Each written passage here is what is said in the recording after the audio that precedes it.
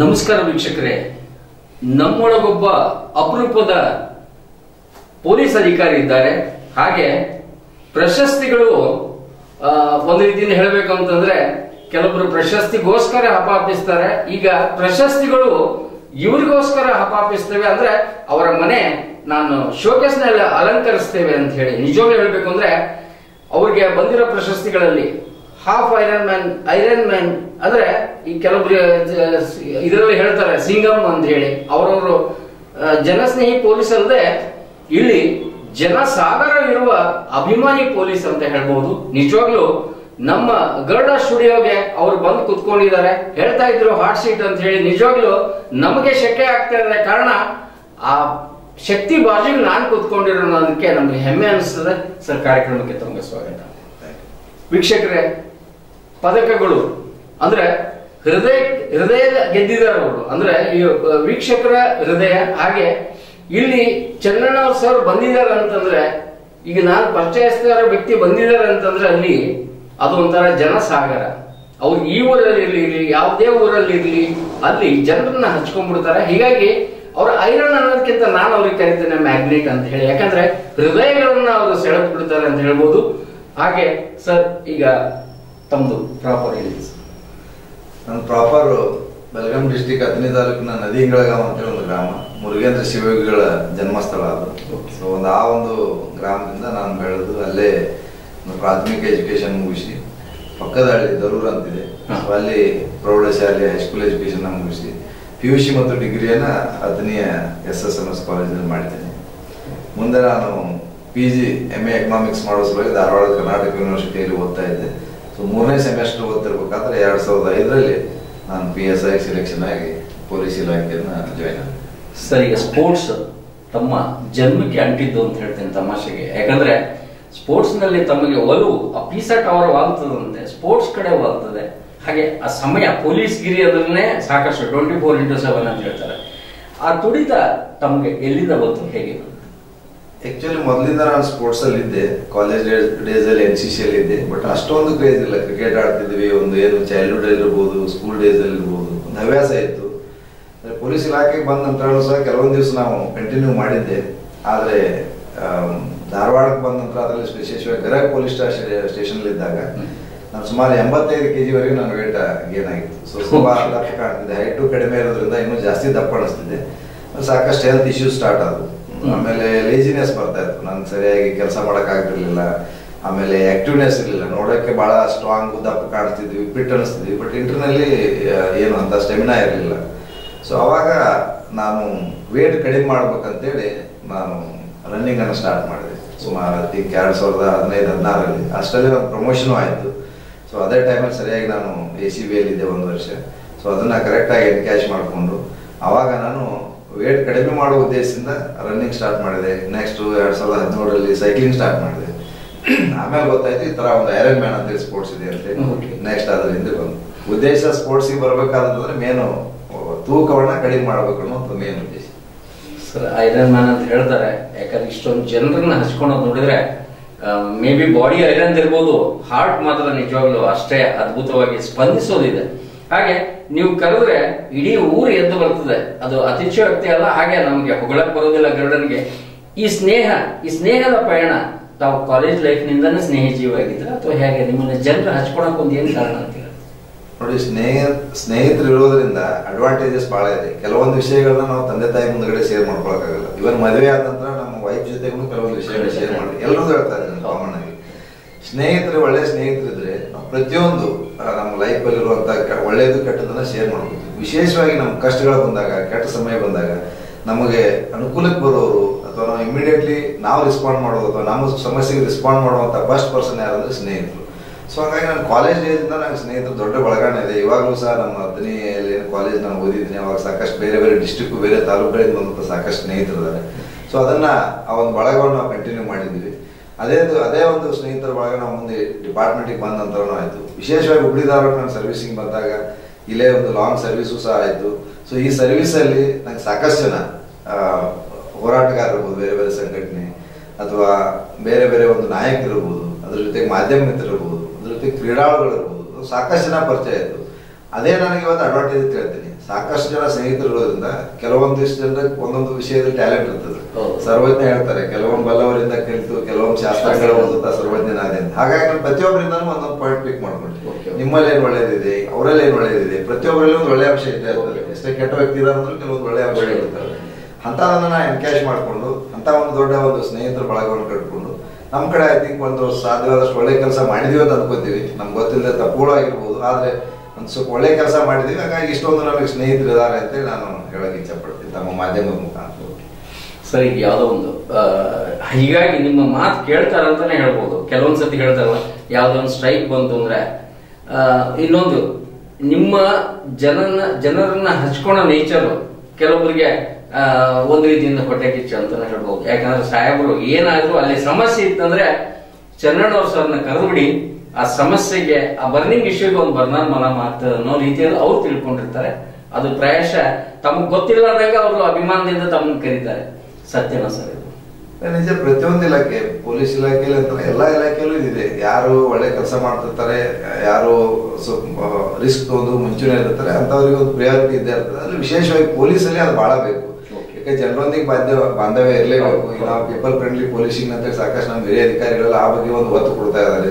So ಆ ಹಿನ್ನೆಲೆಯಲ್ಲಿ ನಾವು ಸಾರ್ವಜನಿಕರೊಂದಿಗೆ ಸೇರಿ ಕೆಲಸ ಮಾಡ್ಬೇಕಂತ ಅನಿವಾರ್ಯತೆ ಇದೆ. ಈಗ ನಾವು ಬರೀ ಪೊಲೀಸರೇ ನಾನೇ ಎಲ್ಲ ಅಂತೇಳಿ ನಾವು ಮಾಡ್ಲಿಕ್ಕೆ ಆಗೋದಿಲ್ಲ.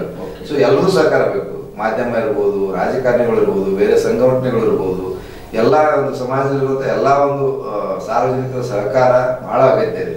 ಹಾಗಾಗಿ ಮೇಲಾಧಿಕಾರಿಗಳು ಅಬ್ಸರ್ವ್ ಮಾಡ್ತಿರ್ತಾರೆ ಯಾರಿಗೆ ಜಾಸ್ತಿ ಕಾಂಟ್ಯಾಕ್ಟ್ಸ್ ಇದೆ, ಈ ಒಂದು ಸಮಸ್ಯೆ ಬಂದಾಗ ಯಾರಿಗೆ ಹೇಳಿದ್ರೆ ಸಾಲ್ವ್ ಆಗ್ತದೆ. ಸೊ ನಾನೇ ಅಂತಲ್ಲ, ನನಗಿಂತ ಸಾಕಷ್ಟು ಒಳ್ಳೆ ಅಧಿಕಾರಿಗಳು ಹುಬ್ಳಿ ಧಾರವಾಡದಲ್ಲಿ ಈಗಲೂ ಇದ್ದಾರೆ, ಇಲ್ಲಿ ಕೆಲಸ ಮಾಡಿ ಹೋಗಿದ್ದಾರೆ. ನನ್ನ ಕಡೆ ಆಗ್ತಿತ್ತಂದ್ರೆ ಅದನ್ನ ನನಗೆ ಹೇಳ್ತಾರೆ, ನನಗೆ ಜವಾಬ್ದಾರಿ ಕೊಡ್ತಾರೆ, ಈ ಸಮಸ್ಯೆ ನಿನ್ ಬಗೆಹರಿಸ್ಬೇಕು. ಇಲ್ಲ ಇನ್ನೊಬ್ಬ ಆಫೀಸರ್ಗೆ ಆಗ್ತಿತ್ತಂದ್ರೆ ಆತರ ಒಂದು ಟೀಮ್ ವರ್ಕ್ ಪೊಲೀಸಲ್ಲಿ. ಸೊ ಅದ್ರಲ್ಲಿ ಸಾಕಷ್ಟು ಅಂತ ಜವಾಬ್ದಾರಿಗಳು ಕೊಟ್ಟಿದ್ದಾರೆ, ಸರಿಯಾಗಿ ನಿಭಾಯಿಸಿದೀವಿ. ಅದಕ್ಕೆ ಕಾರಣ ಅಂದ್ರೆ ನಮ್ಮ ಹುಬ್ಳಿ ಧಾರವಾಡ ಜಿಲ್ಲೆ ಜನರ ಸಹಕಾರ, ಒಂದು ನಮ್ಮ ಮೇಲಿರುವಂತ ಪ್ರೀತಿ ವಿಶ್ವಾಸ ಅಂತ ಹೇಳಕ್ ಇಷ್ಟಪಡ್ತೀನಿ. ಎಲ್ಲೋ ಒಂದ್ ಕಡೆ ತಾವು ಹುಟ್ಟಿದ್ದು ಬೆಳಗಾವಿ ಜಿಲ್ಲೆಯಾದ್ರೂ ಕೂಡ ಧಾರವಾಡದಲ್ಲಿ ನೆಲೆಸಿದ್ರಿ. ಈಗ ಸುಮಾರು ದಶಕಗಳಿಂದ ಕೂಡ ಧಾರವಾಡ ಜೊತೆಗೆ ಅಂದ್ರೆ ಪೊಲೀಸ್ ಗಿರಿ ಜೊತೆಗೆ ಹಾಗೆ ಜನರ ಹೃದಯದ ಜೊತೆಗೆ ಒಡನಾಟ ಇದೆ. ಎಲ್ಲೋ ಒಂದ್ ಕಡೆ ಅವರು ಪ್ರಾಯಶಃ ಎಲ್ಲ ಜನರು ನಿಮ್ಮನ್ನ ಪೊಲೀಸ್ ಅನ್ಕೊಳೋದಿಲ್ಲ, ಹಿರಿಯಣ್ಣ ಅನ್ಕೋತಾರ, ಅಣ್ಣ ಅನ್ಕೋತಾರ, ನಮ್ಮ ಮನೆ ಮಗ ಅನ್ಕೊಳ್ತಾರೆ. ಸೊ ಹೀಗಾಗಿ ಇಲ್ಲಿಂದ ನೀವು ಟ್ರಾನ್ಸ್ಫರ್ ಆದಾಗ ನಮಗ್ ಗೊತ್ತಿದೆ ಸುಮಾರು ಸ್ಟ್ರೈಕ್ ಮಾಡ್ತೀನಿ ಅನ್ನೋ ಮಟ್ಟಿಗೆ ಬಂದಿದ್ದಾರೆ. ಈ ಅಭಿಮಾನಕ್ಕೆ ತಾವೇನ್ ಹೇಳ್ತೀರಿ ಸರ್? ಯಾಕಂದ್ರೆ ಇದು ಕೊಟ್ಟು ಕೊಂಡ್ಕೊಳ್ಳೋ ಅಭಿಮಾನ ಅಲ್ಲ ಇದು. ಇಲ್ಲ ನೋಡಿ, ಜನರ ಅಭಿಮಾನ ಇದ್ದೇ ಇರ್ತದೆ. ನಾವು ಯಾವ ತರ ಸಾರ್ವಜನಿಕರು ರಿಯಾಕ್ಟ್ ಮಾಡ್ತೀವಿ. ಎಷ್ಟೋ ಜನ ಪೊಲೀಸ್ ಆಫೀಸರ್ಸ್ ಏನೋ ಸಣ್ಣ ಪುಟ್ಟ ತೊಂದರೆಯಲ್ಲಿ ಸಿಕ್ಕಾಕೊಂಡಾಗ ಪ್ರತಿಭಟನೆ ಮಾಡುವಂತವ್ರು ಇದ್ದಾರೆ, ಅವ್ರನ್ನ ಏಟ್ ಮಾಡುವಂತವ್ರು ಇದ್ದಾರೆ. ನಾವು ಒಂದು ಸ್ಟೇಷನ್ ಇದ್ದಾಗ ಅಥವಾ ನಾವು ಯಾವ್ದೋ ಒಂದು ಕರ್ತವ್ಯದ ಮೇಲೆ ಇದ್ದಾಗ ನಾವು ಸಾರ್ವಜನಿಕರೊಂದಿಗೆ ಯಾವ ತರ ರಿಯಾಕ್ಟ್ ಮಾಡ್ತೀವಿ, ಆಮೇಲೆ ನಾವು ಒಳ್ಳೆ ಕೆಲಸ ಏನ್ ಮಾಡ್ತೀವಿ. ಬರೀ ಸಾರ್ವಜನಿಕರು ಚೆನ್ನಾಗಿ ಮಾತಾಡ್ತೀನಿ, ಬಂದವ್ರಿಗೆಲ್ಲ ಹೆಗಲ ಮೇಲೆ ಕೈ ಹಾಕ್ತೀನಿ, that is not a police. ನನ್ನ ಪ್ರಕಾರ ನಾವು ಏನ್ ನಮ್ದು ಡ್ಯೂಟಿ ಇದೆ, it may be traffic, it may be law and order, it may be crime, ಅಲ್ಲಿ ಏನ್ ಕೆಲಸ ಆಗ್ಬೇಕು ನಾವೇನಾದ್ರೂ ಚೇಂಜ್ ಮಾಡಿ ತೋರಿಸ್ಬೇಕು. ಕಳ್ಳತನಗಳಾಗ್ತದೆ ಅದನ್ನ ಕಡಿಮೆ ಮಾಡಿ ತೋರಿಸ್ಬೇಕು. ಟ್ರಾಫಿಕ್ ಅಲ್ಲಿ ಆಕ್ಸಿಡೆಂಟ್ ಜಾಸ್ತಿ ಆಗ್ತದೆ ಅದನ್ನ ನಾವು ಕಡಿಮೆ ಮಾಡಬೇಕು. ಲಾ ಅಂಡ್ ಆರ್ಡರ್ ಪ್ರಾಬ್ಲಮ್ ಆಗದೇ ಇರುವಾಗ ನೋಡ್ಬೇಕು. ನೀವು ಆಗ್ಲೇ ಹೇಳಿದಾಗ ಮೇಲಾಧಿಕಾರಿಗಳು ಏನೋ ಸಮಸ್ಯೆ ಆದಾಗ ಹೌದಪ್ಪ ಅವ್ರನ್ನ ಕರೀರಿ ಅನ್ನುವಂತ ಒಂದು ಇದು ಇರ್ಬೇಕು, ವಿಶ್ವಾಸವನ್ನು ನಾವು ಗಳಿಸ್ಕೋಬೇಕು. ಸೊ ಆ ತರ ಇದ್ದಾಗ ಸಾರ್ವಜನಿಕರ ಮೇಲೆ ಒಂದು ಅತಿಯಾದ ಪ್ರೀತಿ ಅನ್ಬೋದು, ವ್ಯಾಮೋಹ ಅನ್ಬೋದು ಅಂತಾರೆ ಆಫೀಸರ್ ಬೇಕಂತ. ಬಟ್ ನಮಗೇನಿರ್ತದೆ, ಪೊಲೀಸ್ ಇಲಾಖೆಯಲ್ಲಿ ಟ್ರಾನ್ಸ್ಫರ್ ಅನ್ನೋದು ಕಾಮನ್, 2-3 ವರ್ಷಕ್ಕೊಂದು ಕಾಮನ್, ಆಮೇಲೆ ಅದರ ವಯೋನಿವೃತ್ತಿನೂ ಕಾಮನ್. ಸೊ ಅದು ಪ್ರೀತಿ ಒಂದು ವಿಶ್ವಾಸ ನಾವು ಸಹ ಯಾವತ್ತು ಕೃತಜ್ಞರಾಗಿರ್ತೀವಿ. ಬಟ್ ಆ ತರ ಮಾಡಬಾರ್ದು ಅಂತ ನಾನು ಹೇಳಕ್ ಇಷ್ಟಪಡ್ತೀನಿ. ಅದೇನಾಗ್ತದೆ, ಸಾರ್ವಜನಿಕತೆ ವಿಶೇಷವಾಗಿ ಮೇಲಾಧಿಕಾರಿಗಳಲ್ಲಿ ಒಂದು ತಪ್ಪು ಸಂದೇಶವನ್ನ ರವಾನೆ ಮಾಡಬೇಕಾಗ್ತದೆ. ಯಾಕಂದ್ರೆ ಇವನೇ ಹೇಳಿ ಸ್ಟ್ರೈಕ್ ಮಾಡಿಸ್ಕೊತಿರ್ಬೋದು, ಇವನ್ ಇಲ್ಲಿ ವಾಪಸ್ ಉಳಿಲಿಕ್ಕೆ ಕಂಟಿನ್ಯೂ ಮಾಡ್ತಿರ್ಬೋದು, ಆ ತರ ಅಂತ ನಾವು ಖುಷಿ ಪಡ್ಬೇಕು. ಸರ್ಕಾರದಿಂದ ಒಳ್ಳೆ ಒಂದು ನಮ್ಗೆ ಅವಕಾಶ ಕೊಟ್ಟಿರ್ತಾರೆ. It may be 2 years, it may be 3 years, ಅದಕ್ಕಿಂತ ಹೆಚ್ಚಿನ ಪ್ರಮಾಣದಲ್ಲಿ ಏನೂ ಬೇಕಾಗಿಲ್ಲ. ಅದರಲ್ಲಿ ನನಗೆ ಇಷ್ಟು ದಿವಸ ಇಲ್ಲೇ ಇಟ್ಕೊಂಡಿದ್ದಾರೆ, ಅದಕ್ಕಿಂತ ಜಾಸ್ತಿ ನಾನು ಬಯಸುವುದು ತಪ್ಪಾಗ್ತದೆ. ಸೊ ಆ ಒಂದು ಪ್ರೀತಿ ವಿಶ್ವಾಸ ಒಂದು ವೈಯಕ್ತಿಕವಾಗಿ ಬೆಳಿಬೇಕು. ಯಾವುದೇ ರೀತಿ ಪ್ರತಿಭಟನೆ ಮಾಡೋದು ಅವ್ರ ಪರವಾಗಿ, ನನ್ನ ಪರವಾಗಿ ಅಂತಲ್ಲ, ಯಾರದೇ ಪರವಾಗಿ, ಅದ್ರ ವಿಶೇಷ ಪೊಲೀಸ್ ಇಲಾಖೆಯಲ್ಲಿ ಅದು ಅಲಾವು ಇಲ್ಲ. ಸೊ ಅಂತದ್ದು ಆಗ್ಬಾರ್ದು, ಪ್ರೀತಿ ವಿಶ್ವಾಸ ಮಾತ್ರ ಇರ್ಬೇಕಂತ ಹೇಳಕ್ಕೆ ಇಷ್ಟಪಡ್ತೀನಿ. ಸರ್, ಈಗ ತಮಗೆ ಮುಖ್ಯಮಂತ್ರಿಗಳ ಮೆಡಲ್ ಬಂತು, ಗೋಲ್ಡ್ ಮೆಡಲ್ ಬಂತು, ಯಾವಾಗ ಬಂತು ಸರ್? ನನಗೆ 2012ನೇ ಇಸ್ವಿಯಲ್ಲಿ ನಾನು ಸಬರ್ಬನ್ ಪೊಲೀಸ್ ಸ್ಟೇಷನ್ ಕೆಲಸ ಮಾಡ್ತಿರ್ಬೇಕಾದ್ರೆ ನನಗೆ ಮಾನ್ಯ ಮುಖ್ಯಮಂತ್ರಿಗಳ ಚಿನ್ನದ ಪದಕ ಸಿಕ್ತು. ಆವಾಗ ನಮಗೆ ರಾಮಚಂದ್ರರಾವ್ ಸಾಹೇಬರು ಪೊಲೀಸ್ ಕಮಿಷನರ್ ಆಗಿದ್ರು. ಆಮೇಲೆ ಸದಾನಂದಗೌಡ ಸಾಹೇಬರು ಮಾನ್ಯ ಮುಖ್ಯಮಂತ್ರಿಗಳಾಗಿದ್ದರು. ಅವತ್ತಿನ ದಿವಸ ಅವರ ಒಂದು ಕಂಬಳದ ಹಸ್ತದಿಂದ ನಾನು ಮುಖ್ಯಮಂತ್ರಿಗಳ ಪದಕವನ್ನು ಪಡೆದುಕೊಂಡೆ. ಅದಕ್ಕೆ ಪದಕ ನಾನು ಪಡ್ಕೊಂಡಿದ್ರು ಸಹ ಅದರ ಹಿಂದೆಗಡೆ ನಮ್ಮ ಉಪನಗರ ಠಾಣೆ ಅವಾಗ ಏನು ಕೆಲಸ ಮಾಡ್ತಿದ್ರು ಎಲ್ಲ ಸಿಬ್ಬಂದಿಗಳ ಒಂದು ಕೋಆಪರೇಷನ್, ಆ ಪದಕದಲ್ಲಿ ಅವ್ರದ್ದು ಸಹ ಒಂದು ಸೇರಿದೆ ಅಂತ ನಾನು ಹೇಳಕ್ಕಿದ್ದೇವೆ. ಈ ಮುಂಚೆನೂ ಹೇಳಿದ್ದೀನಿ. ಯಾಕಂದ್ರೆ ಇದರಲ್ಲಿ ಯಾವುದೇ ಸಹ ಇಂಡಿವಿಜುವಲ್ ಮಾಡೋಕ್ಕಾಗೋದಿಲ್ಲ. ನಾವು ಯಾರು ಸೂಪರ್ ಮ್ಯಾನ್ ಅಲ್ಲ, ನಾವು ಸಹ ಒಂದು common human being.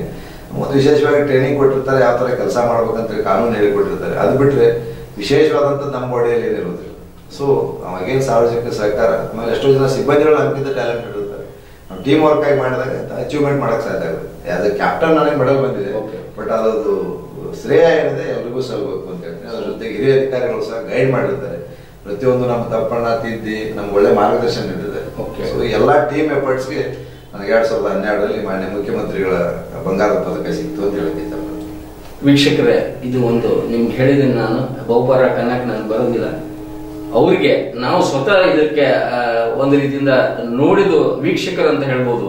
Dharwad jubilee circle ಅಂತಿದೆ, ಇವರಿಗೆ ಗೋಲ್ಡ್ ಮೆಡಲ್ ಬಂದಾಗ ಇವ್ರು ಸುಮ್ಮನೆ ಕೂತ್ಕೊಂಡಿದ್ರು, ತಮ್ಮ ಬೇರೆ ಬೇರೆ ಕರ್ತವ್ಯಗಳನ್ನ ನಿಭಾಯಿಸ್ತಾ ಇದ್ರು. ಸಬರ್ಬನ್ನಲ್ಲಿ ಜೂಬ್ಲಿ ಸರ್ಕಲ್ ಏನಿದೆಲ್ಲ ತುಂಬಿತ್ತು ಬ್ಯಾನರ್ ಇಂದ. ಅಂದ್ರೆ ಎಲ್ಲೋ ಒಂದ್ ಕಡೆ ನಮ್ಮ ಅಣ್ಣಾಗ ಒಂದು ಮೆಡಲ್ ಸಿಕ್ಕಿದೆ.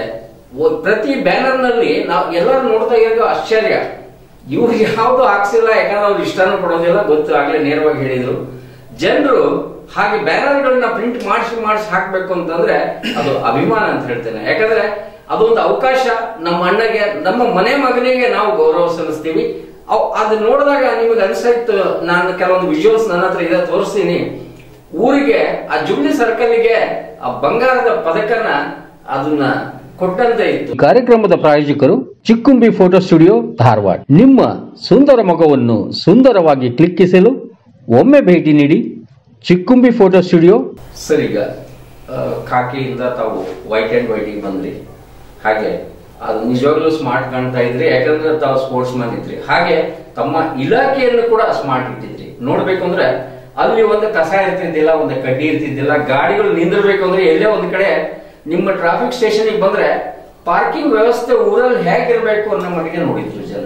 ಸರ್, ಅಂದ್ರೆ ಈಗ ತಾವು ಟ್ರಾಫಿಕ್ ಅನುಭವಗಳನ್ನ, ಟ್ರಾಫಿಕ್ ಡಿಪಾರ್ಟ್ಮೆಂಟ್ ತಾವಿರುವಾಗ ಅನುಭವಗಳು ಹೇಗಿದ್ವಿ? ಟ್ರಾಫಿಕ್ ಎಲ್ಲ ಆಕ್ಚುಲಿ ಪೊಲೀಸ್ ಇಲಾಖೆಯಲ್ಲಿ ನಾನೇನು 15 ವರ್ಷ ಸೇವೆ ಮಾಡಿದ್ವಿ. ಅದ್ರಲ್ಲಿ ಅತಿ ಹೆಚ್ಚಿನ ನಾನು ಖುಷಿ ಪಡುವಂತ ಒಂದು ಸ್ಟೇಷನ್ ಅಂದ್ರೆ ಸಂಚಾರ್ ಪೊಲೀಸ್ ಠಾಣೆ ಅಂತ ಹೇಳ್ತೀನಿ.